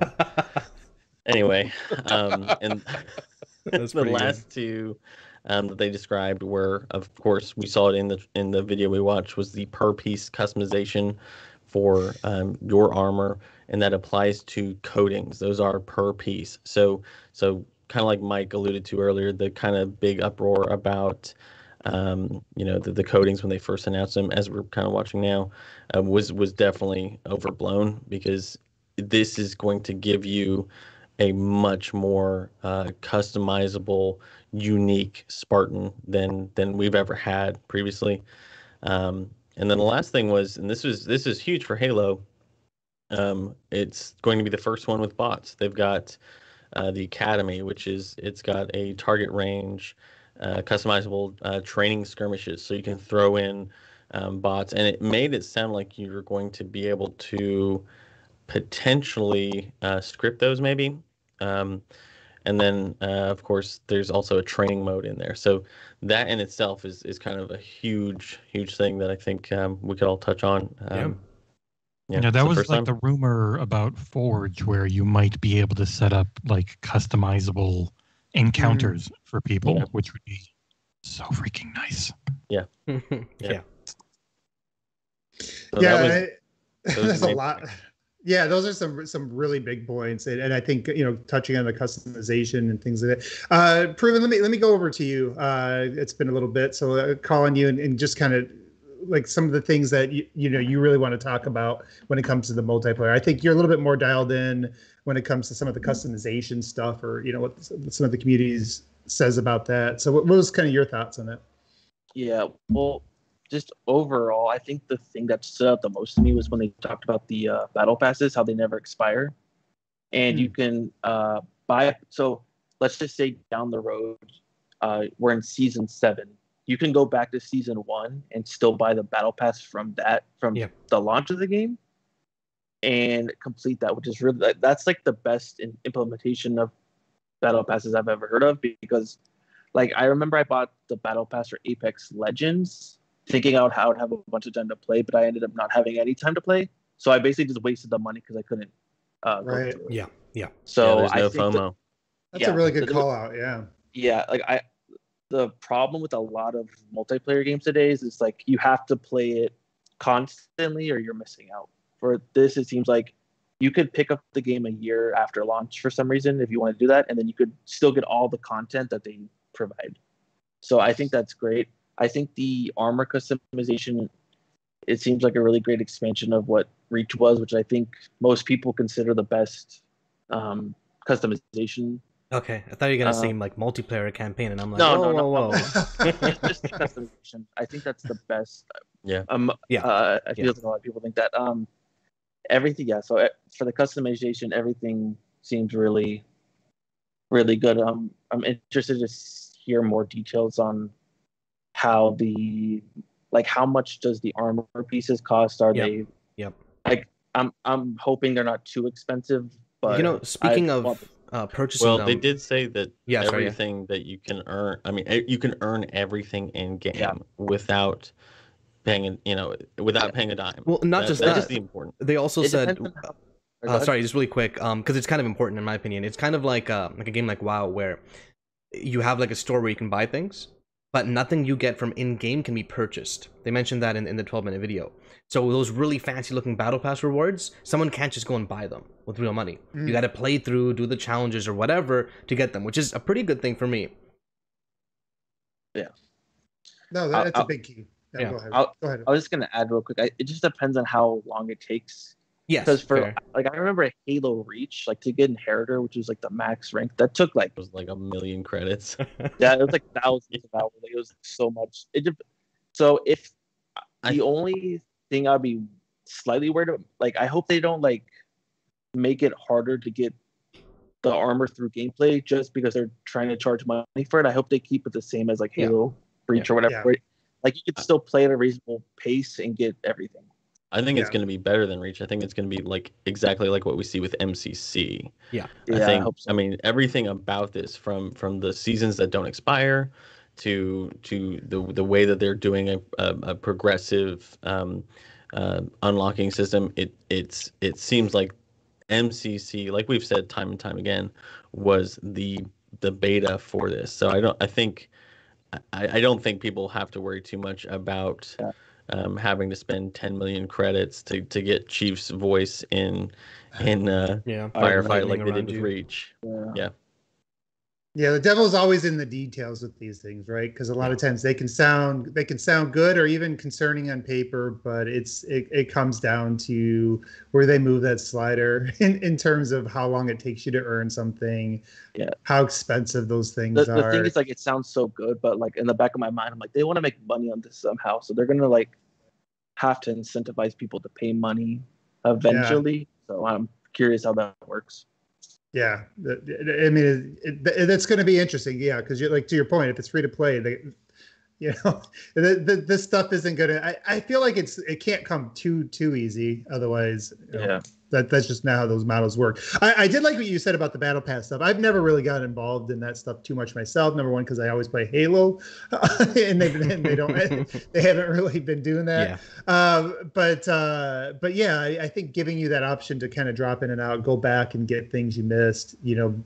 For somebody to come in maybe like a year later, be a completionist still, right? Kind of go back and fulfill some of those challenges in the past. I think that is a pretty worthwhile call out. All right, so no, that covers. So, what about any other thoughts on the customization aspect? Yeah, sorry, I know. I'm sorry if someone else wants to say something. Feel free, please. One thing I wanted to mention was, and we brought this up yesterday after the E3 show, and they have a little blog post here, but we didn't see many red and blue, right? In both videos we saw, it was big team battles. It wasn't like it was all just free for all. They had their full customizations on them. And if you read the, there's a line in the blog that says, to fully support our goals for expanded player expression, the team's designed a new friend and foe system. At high level, this functions as an outline system that uses different colors to denote friends and foes, and you can change them for accessibility, which is pretty cool. But I think that means they're doing away with one team being blue, one team being red. The moment there's no red customization. Yeah. Which is a relatively big change. And I've been looking through the video, and there's like a pretty clear like outline of who the enemy is. Yeah. And they were discussing how you could just change that. So like if you want to make the outline like green or pink or whatever, like you could change the color of your team. Yeah, so you could change it where like so if you're the colorblind, enemy is you can actually see So there's a bunch of accessibility options, and you could customize it however you want, it seems. So that seems really, really cool. Yep.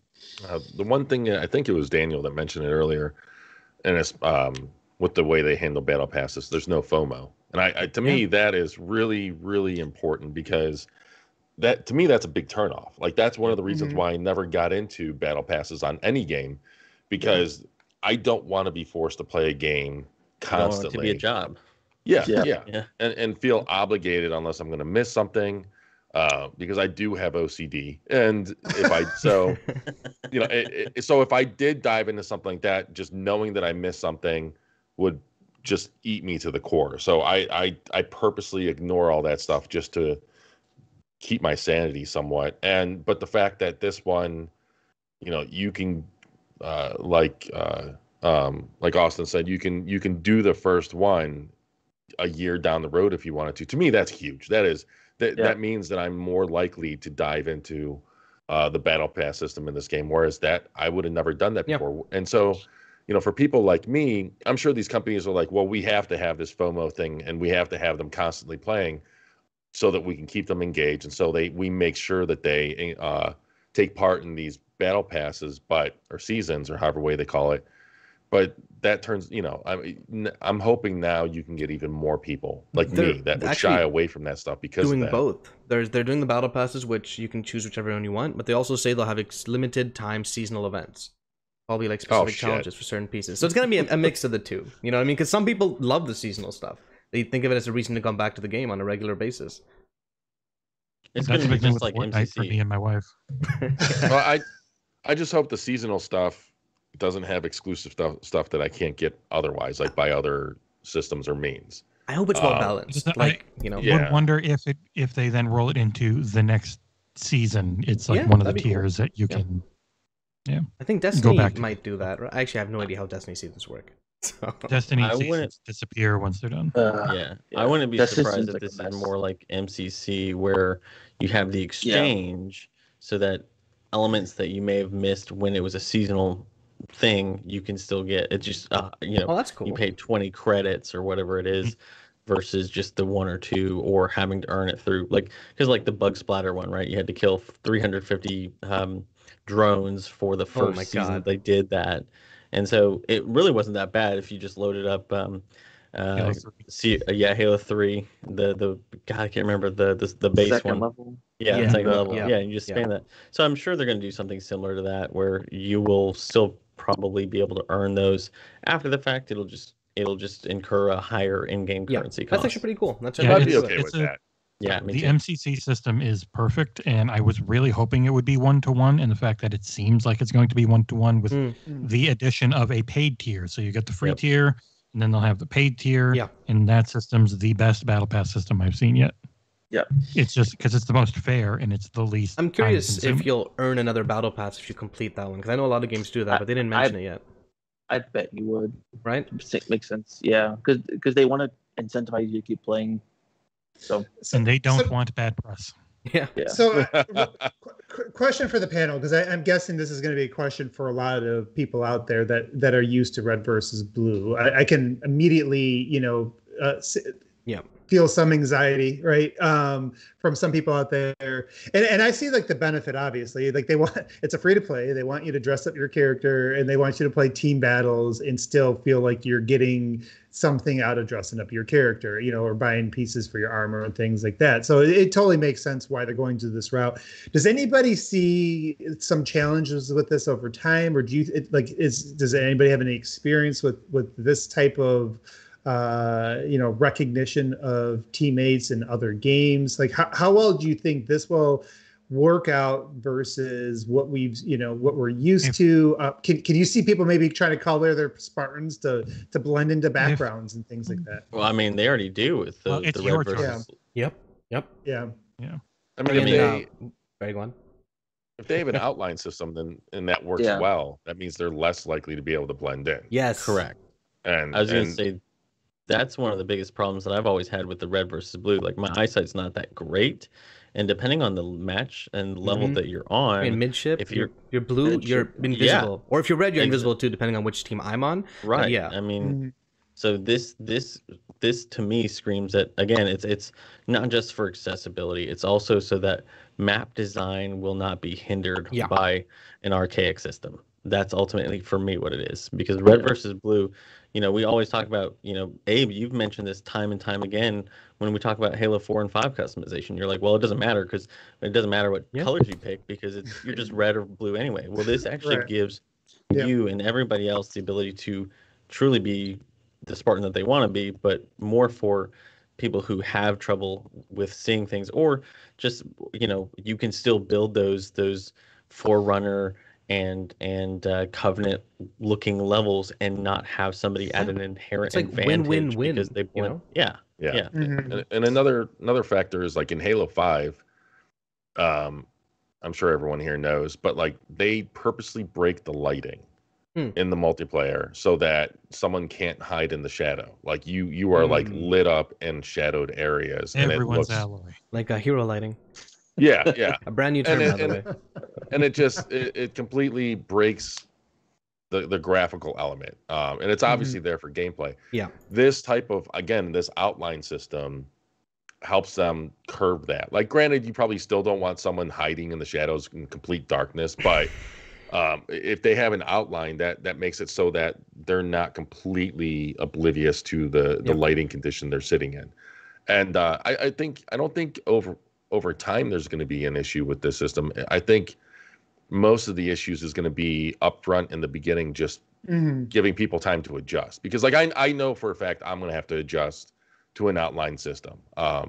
And that's mainly what would probably, I would imagine, take 1 or 2 games at most, like just figuring out how it works, and then going forward with it. Plus we probably have gamer tags above friends or enemies or whatnot. Like that's always been a staple in Halo games, so that can be an additional visual cue. Yeah, so I'm immediately thinking about, we'll probably do some research on what's going to be the best outline. Like do some scientific research on what's going to give you that slight little advantage. All right, so I think we covered that pretty well. That's a really good point, and I think brought some good information out there, regarding some of the customization, the battle passes, and the outlining. I want to move on to some of the, because we should be trying to wrap up in about 15, 20 minutes. Yeah. I really want to make sure we had some time to talk about some of the gameplay stuff we saw. For me, the thing that really, really jumped out to me specifically was the physics. Yes. Both in terms of like how, you're picking up weapons. Even I think they intentionally, slowed this shot down when one of the Spartans gets shot and kind of like, his head goes back, right? Even the animations, it looks like there's more reaction to the environments. The vehicles hit different. Based on, and I haven't really like zoomed in on it to see why, but it did feel like even for me, like the vehicles seem to just react differently, right? Like as they're rolling around the environment. So they had the scene with the warthog without a tire. Yeah. That was so awesome. That alone. Yeah. So like all that stuff, I want to let's just kind of go around like thoughts on gameplay. That's what stuck out to me. Like that's what I'm really excited about, because I just see like the dynamicness of especially like, if you're going to grab a grapple hook and some of the video clips we're going to get from stuff like that later on. I just took the gameplay really excited me yesterday. And when I saw that, I was sold. I was good. I was ready. I was like, okay, this is a good E3. I'm ready to, whatever happens, this is, I got what I wanted, right? What was kind of some of your guys' thoughts from the gameplay stuff? Let's start with Jesse again. What do you think, man? Pretty much, it was just, again, it showed that they've had the time, they've had the extra year, however long it ends up being. September feeling less and less likely because that's not actually a holiday anymore. True. Yeah, this is the first Halo multiplayer I think I'll probably stick with quite a bit in jumping between this and Battlefield. And quick resume should help that the a little variety, bit. The variety So to good. everything that they showed looked the thought behind the consumables, the pickups, because I really didn't like them when they had them in like 3 in Reach. I thought they were shittily balanced and they were kind of boring. And these ones are dynamic. They're cool looking. The things you will be able to do with them, mixed with the physics, mixed with the vehicles, mixed with the environments, is incredibly exciting.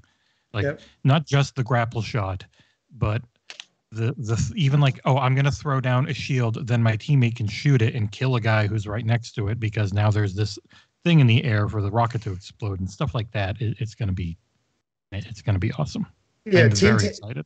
Team tactics, right? Like it just opens up a lot of possibilities there. So what about you, man? What did you think? Well, one thing I wanted to mention really quick was, and this is a big change, and it affects anyone who enjoys big team battle, which has traditionally been an 8 versus 8 mode, is now a 12 versus 12. That's, I think, a significant change. I don't know whether it's a good change or a bad change yet. I mean, we'll have to see how the game plays, but it means bigger maps, more mayhem, more vehicles, all that stuff. In terms of the gameplay itself, one thing I noticed, which is kind of funny, was, in the first trailer, the multiplayer trailer, they had the dude hiding behind the drop shield, and then he sticks someone jumping into the shield. Yeah. So I watched it again, and I guess the reason why they got that stick off, even then it was kind of a lucky shot, is because he saw him grappling hook a straight line. So he knew exactly where he was going, or what his destination was, so you can kind of line it up a little easier. So I feel like the grappling hook, while it looks obviously pretty strong, also kind of locks you in for a decent amount of time, and people know exactly where you're going if they see the full path. So I'm pretty curious to see exactly how well this all balances and how much they're gonna tune it and whatnot. Yeah, awesome points. Any other call-outs to Daniel? Any call-outs for you from the gameplay aspect? Yeah, I will, but I think Austin's had his hand up for a bit, so I want to let him go. Austin, I'm sorry. I'm terrible at multitasking. I told you that. Yeah. Go ahead, man. I've just been looking at the multiplayer overview, like just back, and there's so much like to go through. The thing that like stood out the most to me is it seems like you can combine a lot of the elements in the game to make cool gameplay moments. Or like I think Halo 5 had that a lot, but a lot of that was based on like whatever you spawned with. Like this seemed like there's a scene I can't figure out what this guy has, like a gravity hammer and he's sprinting and he like slams the ground to give him a boost up in the air, and then like lands on someone. Like that's the thing I love about Halo is like you can just combine like all the stuff that's in the game to make. I don't want to use that word. I know you try not to use that word. It just we can use that it's- word. It just Ignore seems like Jesse. there's so much. Like there's a moment where this guy's getting rushed and he drops his shield to cover the door, and then it kind of gives him a moment to like back up a little bit. And then I don't know if you guys saw, but you can kind of shoot panels off the shield. Yeah. So like you could like shoot. You don't even have to destroy the whole shield. You could shoot one panel off and still kill the guy. That's really interesting. Yeah. Yep. But it seems like I agree with you guys. Like I like the equipment Halo 3, but I also agree it's kind of basic. This seems like really well thought out. Where it's like this is the reason I kind of like the idea of equipment is if it's implemented correctly, it seems like it could be really really fun. Yeah. Yep. Yeah, and you know, to kind of piggyback on that, Austin is you know, the one thing that 343 did a great job with Halo 5, and I'll say this is why I played that game over 2,000 hours, despite all the heat it's gotten, is the balance, right? Like even with I was like, when I first saw the smart mobility stuff, I was just like, you know, like I was part of the, you know, the group that was like, no, this doesn't go in Halo. But I will say that once I started to acclimate to it, you saw how well everything balanced, and it was almost like one of my friends describes it as like, he's really into fighting games. He's like, he describes it as almost like a fighting game. It's almost like everything has its counter, right? Like, so dance. Yeah, and so like you know, there really at the end of the day, like nothing really, at least in the competitive, never really overpowered within the sandbox, and so like that's always a reassuring aspect. That is one of the strengths of 343's multiplayer teams, assuming they still have a lot of that talent that carried over or philosophies into this. When you start to see them add these other elements, like add these physics, add the fact that now a vehicle can, you know, lose its wheel, and you can pick up a grapple hook or shield and things like that, and just kind of knowing that there's probably things that will countermeasure that, right? Like you can, over time, people who got really good with Halo 5, like learn how to handle the people that charged around the maps all the time, right? Like when I first started playing that, the people were just running each other over all the time, and then eventually it was like all of a sudden, like everybody was like a ninja and like, you know, doing the little thing where they boost behind you. So you eventually, you know, I think that's the one area that I am very confident in 343 is. And again, assuming they've carried over some of that talent, is being able to balance all these things. So that makes that layer of physics and you know, new little gadgets in the sandbox a lot more exciting. But anybody else, like thoughts on the gameplay? Like, Yeah. What else? I was gonna say, kind of tied in with yours and with Austin's, that you know, for me, a huge physics nerd, like that, kind of like I mentioned at the beginning of the podcast, that was so great just to be able to see that your actions, you're not just bound to placements, you're not just bound to movement. You can use explosions, you can use your inertia to modify the play field, right? And you know, my wife and I watched the Halo trailer 3 times yesterday in 4K after the stream, and just being able, just that beautiful sword catch, you know, like tossing the nade, launching towards you, grabbing it, Combat like that evolved. was that to me. Yeah, to me that was like, oh my god, this is everything. This is like if 3 Reach and 5, excuse me, in some ways had a baby. Like this is the culmination of everything that I want in Halo. And for a guy who you know, I wasn't a huge fan of equipment in 3, but and I was skeptical about how, I mean, I was one of the worried parties when they first mentioned that they were bringing it in Infinite. But this really showed me, like, this made me feel at ease. This showed me that, you know, they aren't just, you know, there's strategy. There's multiple uses for them. You know, it's the drop shield, like you guys were saying, isn't just for your own protection. You can use it as a weapon in its own right. And that element was very much like 3 with the bubble shield. And this feels like, you know, 3, Bungie had a great idea, but they didn't really implement it well beyond 1 or 2 pieces of that equipment. And I feel like, hopefully, from what we've seen so far, this seems like they get it, you know, because like the motion sensor was pretty much garbage in 3. the threat detection grenade that you have in Infinite looks like an evolution, a better version of that. So it's taking a great idea and making it better. Yeah. Prude, you get your hand back up. Oh no, you just never okay. took it down. You never took it down. Okay, sorry. I mean, to touch on what both you said, Abe, and Daniel, like again, add another vote to the whole physics fan aspect, like that, and you know, it's weird because I think you said earlier, Abe, about them keeping the pace a little bit faster and stuff like that, which classic fans may not be pleased about. But see, I'm not sure if I actually agree with that, because Halo 2 is usually considered the best by classic fans, and that's the fastest. Whereas 3, a lot of, like, my biggest complaint with 3 is how slow you move around compared to like Halo 1 and 2. Yeah. So like this is like a nice balance between like the evolution of gameplay from the more recent titles, and really that started with Reach, where they introduced like sprint and everything that people, I guess older Halo fans, were not a fan of. But like this one, I like how fast it is, and I just everything in this sounds, just looks absolutely amazing. And like what Daniel touched on earlier with the whole physics thing, like I remember in Halo 3, the one good thing about Halo 3's was the physics. And you know, I think there was one of the first like viral type multiplayer videos where someone shot a sniper and it ricocheted off of a wall a couple times, hit a fusion coil, and it blew up a cone, and that's hit someone in the head for a kill. You know, like things like that. Like I hope we see that back in the Infinite, because I feel like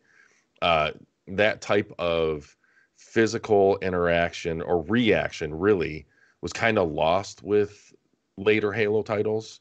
And you know, like I've always in the past considered Halo and Battlefield are those two games where it has those respective moments that you don't get in any other multiplayer game. Like you have your Battlefield moments and you have your Halo moments that you never get in another shooter outside of those two IPs. But that has again kind of been lost with Halo, and that I get why I'd agree with that. 343 has made it more it's almost more catered towards the esports crowd. Like you're removing variables that could alter how the game plays out, and I get why. But I want that stuff back in, and it looks like we're getting that with Infinite. Yeah. Like it's, especially when grenades affect spawned weapons and stuff like that alone. Like what Daniel said earlier with the sword, when that happened, I was like, yes, like that's exactly it. Yep. So, I mean, the speed is good. You know, I think the thing that separates Halo from a lot of other games is the time to kill.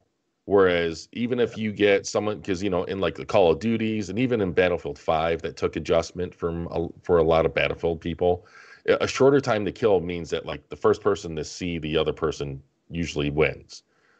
Whereas in Halo, even if someone got a drop on you, because it typically would have a longer time to kill, you at least have a chance to turn the tides in your favor. So as long as that is still in there, and it definitely seems to be with all the gameplay footage we're seeing, like it's I as someone that has just kind of casually played multiplayer, just more so with friends, I am super pumped with multiplayer in this one.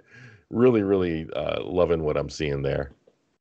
Yeah, amazing points, and I think that's something that needs to continue to be highlighted too, because you know, one of the things we talked about is, you know, is with this, one of the talking points for Halo coming into this is like, this is going to be a Halo-esque Halo. You know, it's like, how are you going to how do you make a Halo-esque Halo, like still feel like Halo but evolve, right, or be different, or innovate.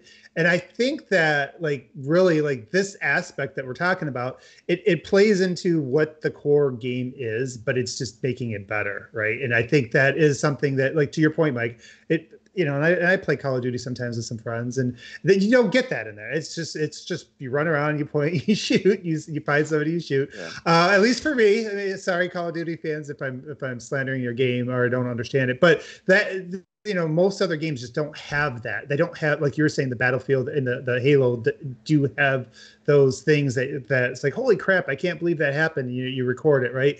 I feel like you're going to get the next level of this. And it goes back to kind of what I was saying early. It's like taking this blend of some of those elements that you got in the classics, like what you're talking about with as the dynamic aspects, but it's bringing in some of the modern aspects, and it's making it a little bit of their own too. So, but yeah, that was pretty.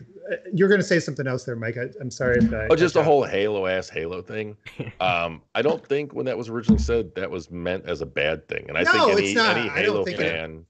I'm good with Halo. On his podcast yesterday, Grubb said he isn't a Halo fan. So for him, it's like, this is going to be a Halo-esque Halo for Halo fans. I don't know if that's a good or a bad thing for them. Right. Yep. And then he started talking to people. He was like, yeah, no, they really liked it. This Halo-esque Halo was exactly what we wanted. No, exactly. I mean, but I've seen some people spin that as a negative. Is the only reason why I meant, because like when Grubb said that, I don't think he didn't say that as a bad thing. He just said that. Yeah. Because he said it from the perspective that he's not a Halo fan, and that's fine. And this is going to be a game for the Halo fans, and it is like that's really what it should be, because Halo is still, especially now, unique in this market. And it should be exactly what it is. Well, what else plays like this? And especially if you want to play like competitive for fun or anything like there's what other. So it has its own identity, and that's always been my point. And I hear the point of people have said, well, I've grown beyond. I used to like Halo, now I play Call of Duty, or I play this or that, and it's just not for me anymore. And I'm hoping they do something that brings me back in. And it's like. But you have other things to maybe hit those other notes. There is if Halo were to like maybe become more like go in other directions, there's nothing to take its place, right? It is still the only thing. It is still the only thing with this high time to kill that has like this reliance on vehicles in the bigger modes, the way that it does, the way that everything kind of plays out so differently in the sandbox.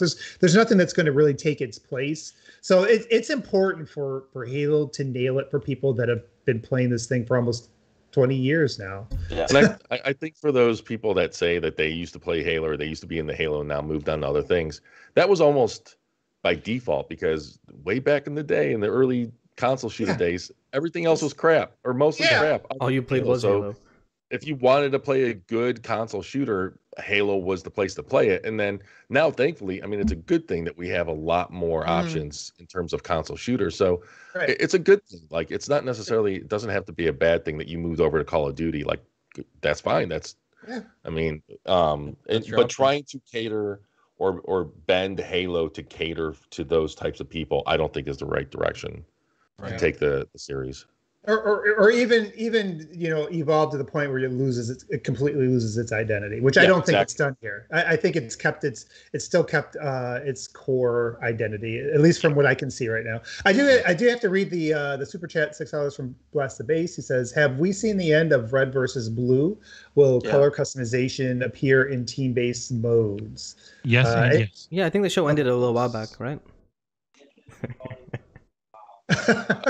No, I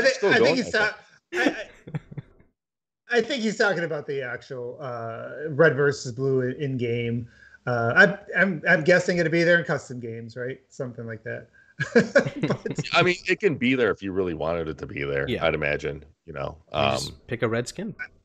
Yeah, you can get a bunch of friends together, but yeah, in terms of the matchmaking, it looks to be over. Yeah. Real quick, you guys, because I know we're already running over like we always do. So, any last thoughts on that gameplay before I do want to just touch on one last thing that was covered today in today's video. Go and touch on it. Okay, let's touch on that. Let's touch it. So they have a new training mode. And I thought this was neat. So they're going to bring in bots this time, and it seems like they're pretty excited about it. Personally, I thought at first, well, this isn't for me, because I'm not somebody who needs to like necessarily go through a bunch of Halo training modes after. I don't feel like, maybe to learn a couple of new things, but But it got me kind of thinking because they're having the bots in here. Microsoft obviously is an AI company, and they also have drivatars in Forza. So has anybody heard anything, or am I just right now speculating and kind of dreaming up what this might mean over time? What do you guys have? You guys heard anything specific about the bots and maybe what this could mean in other modes or anything like that? I mean they didn't. Oh, go ahead. I just imagine that it can mean like human versus bot type scenarios, or I guess if push comes to shove, you can have it fill in empty slots if someone drops out, so that at least there's something doing something. I guess it all depends on how well the bots are programmed. I mean, if they're like typical human bots in Halo, where it takes them 3 years to enter a vehicle, then maybe it'll be better for them not to be in multiplayer games. But I mean, the key thing here for the training, at least for me, is that's a safe space. I hate, for the lack of a better term, that you can become acclimated with the equipment without being forced to doing it in the heat of battle. And you can really get down the nuance and how mechanically they feel in a way that you probably couldn't under pressure. Yeah, they specifically mentioned in the blog post that it's the firing range, the training mode, and the academy where you can set up bots and set up mini scenarios is basically to acclimate new players. But to me, it sounds like what A was kind of alluding to, that it's a perfect opportunity to bring in custom made scenarios for Forge, and I'm hoping that they do use Halotars, I guess. I don't know what the Halo version of Gravatar. Yeah, exactly. So that's a good point. Yeah. Beyond just the training mode, like hopefully we can get, if my dream is if your buddy drops connection, well, instead of having to find a new player or whatever, they can just put in his Halotar, so that it fills in for him while he's gone. And they didn't specify. So right now this is all purely speculation. Yeah, it's all dreaming and hoping, but it makes so much sense. Like, here's the thing, like to your point, bots usually suck, right? Like usually when I hear bots, I'm like, okay, that's like maybe the like a non thing to really focus on, because anytime generally that you've had to try to use bots in games, it's never really a great alternative to anything. Yes. But the my hope, because obviously they're kind of moving into this whole this cloud thing, and they're doing a lot of we know Microsoft's doing a lot of R&D on AI. They actually, so I wanted to bring this up, and again, this is not like news. This is just me speculating, and we'll probably won't spend any time on it. But last year there was during one of the GameStack shows, they brought in Ninja Theory, and they were actually using Bleeding Edge to try to replicate like behavior. And so it's not like we're in the old days. A lot of the stuff is processed, locally or very limited on servers. It's like really taking lots and lots of data, more than they ever did, and really trying to get to the point. Yeah, like big data, like just to a different level, to try to replicate like those behaviors. So I don't know. This is just me throwing this out there. It's something to maybe look for, not something that's happening, but just maybe hope for, look for a possibility that I think might be realistic, because they are spending a lot of time in reinforcement learning, and maybe we already know drivatars exist. There could be another evolution of that. And so when I saw the bot thing, I was like, immediately, I've already been hoping in that they would bring some of this to like a Forge, to a even campaign-ish aspects. So but it's just and NRX said this is my dream is that Microsoft leverages Azure machine learning on player data from millions of players to create high-end bots. That's exactly what I was getting at. So I just want to share my dream. That's a great idea. Like taking the drivatar angle and putting it into a shooter. Now, granted, I imagine that probably hasn't happened yet, because driving and around a track is different than all the variables in a shooter. But I mean, if there's any time for that technology or concept to evolve, I mean, now is a great time. Yeah, exactly. And doing like what Daniel, especially like your Halo tar or whatever, just replacing you if you drop out because of a connection drop or something. I mean, that's such a good idea. Like, man, yeah. And Mike, they're going to look at your Halo tar and they're going to think that there's something wrong with the egg. Oh yeah, my Halo tar is just going to be running into a wall and staring at like corners. Like staring at Halo tar will say, "Oh, sorry, I was looking at chat," and then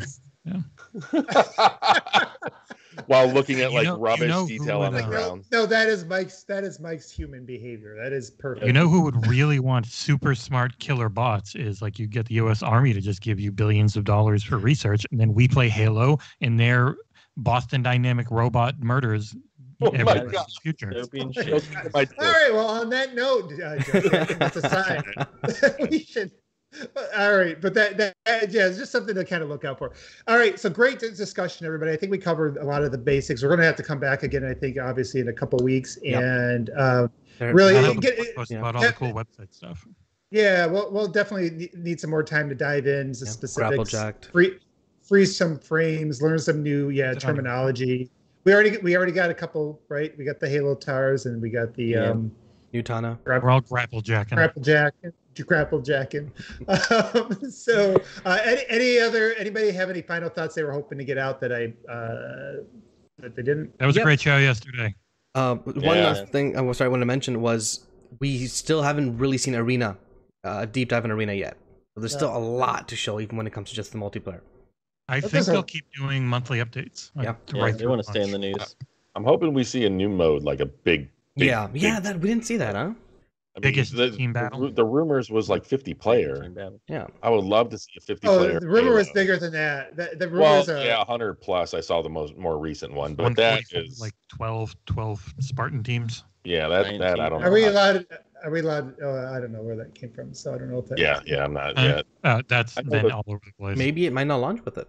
Possibly, there's a chance. Yeah, I mean that's how a lot of them are going now. You launch with your base stuff, and then like the big mode comes a few months later. Like that's how Warzone was with Call of Duty. Yeah, wasn't there? There'll probably be a big mode. I feel like they've hinted at that stuff enough. So there's that. There's Arena. There's Forge. There's a lot. There's a lot that's still gonna. I'm assuming there's gonna be a lot to speculate about. A lot that's gonna be revealed over the next. What is it? 6 months, possibly 5-6 months. So so we'll have plenty to talk about until. The last thing that I can just say is that as a Halo fan, they did good. 343. If you ever see this, kudos. You've done good. Like multiplayer, even campaign, even what little smidget of the campaign they shown calmed my concerns regarding the graphics and stuff. So yeah, like I'm so excited. We got the premise. Yeah, the gap between last year and this year is pretty enormous in terms of how I felt, and that's just me personally. I understand everybody has different priorities. We're looking for different things. Whether you're just a grumpy old man. Yeah, but I was very excited. To me, Halo kind of made the show for me. I mean, there was some other good stuff yesterday, but that was the thing I needed to have be good, and it was. So all right, so I guess we'll let you do your classic sign off, and so we it's interesting. When we first started streaming, we had like 2 people because we didn't have time to tweet it or anything. It was kind of 10 a.m. is kind of early after E3 night. All right, that's what it feels like to me. But there's a lot of people watching. If you guys don't know who we are, we're XboxEra. We're a channel focused primarily on Xbox. Or how do I phrase it? For Xbox fans, by Xbox fans, right? One thing you notice is that a lot of a lot of Xbox channels don't actually know anything, especially the non-Xbox channels. Like, oh man, I was watching some of the reactions yesterday, and I'm like, dude, this is Age 4 was revealed like a year ago. Like, whatever. Either way, if you enjoyed our content today, our show, this is episode 21. So there's a lot of episodes previously where you can hear us discuss the sandbox like 6 times an episode. Sorry. But yeah, if you enjoy our content, please check our YouTube channel out. If you want to find a place to talk Xbox, talk Halo, we have a forum as well that we run. It's just xboxera.com, the little forum button. Check us out there. And if you really enjoy our content, if you want to see more, and if you want to see higher production quality, please consider subscribing to our Patreon or checking it out at least. And please like and comment if you have any comments at all, any kind of concerns, any kind of criticisms. Are we too quiet? Are we too loud? Did we not go long enough? Did we go too long? You know, that kind of thing. And yeah, I guess that's it. All right, guys. All right. Thanks, everyone. Thanks, everybody. We're not usually this low energy, okay? Our usual time's like in the evening. We were We writing did a have lot another thing yesterday. planned. We were talking about our next book podcast we'll get to yes. soon. Will most Yes. likely be Halo: The Fall of Reach. Just Where it going all back started. to yeah. Oh, wow. if Okay. you wanna I can talk along with it. Part of that. Yeah, if you haven't read it already, Halo: The Fall of Reach, and in terms of, there's another blog post happening on the 23rd, I think, of June, something like that. It's focusing on waypoint and customization, so that'll be a pretty big one. We'll be back to our regular cadence after this. So probably what, next Thursday, the 24th. So. Yeah. Sounds good. Alrighty. All right. Bye, everyone. All right, guys. All right. Take Have it a good easy. one.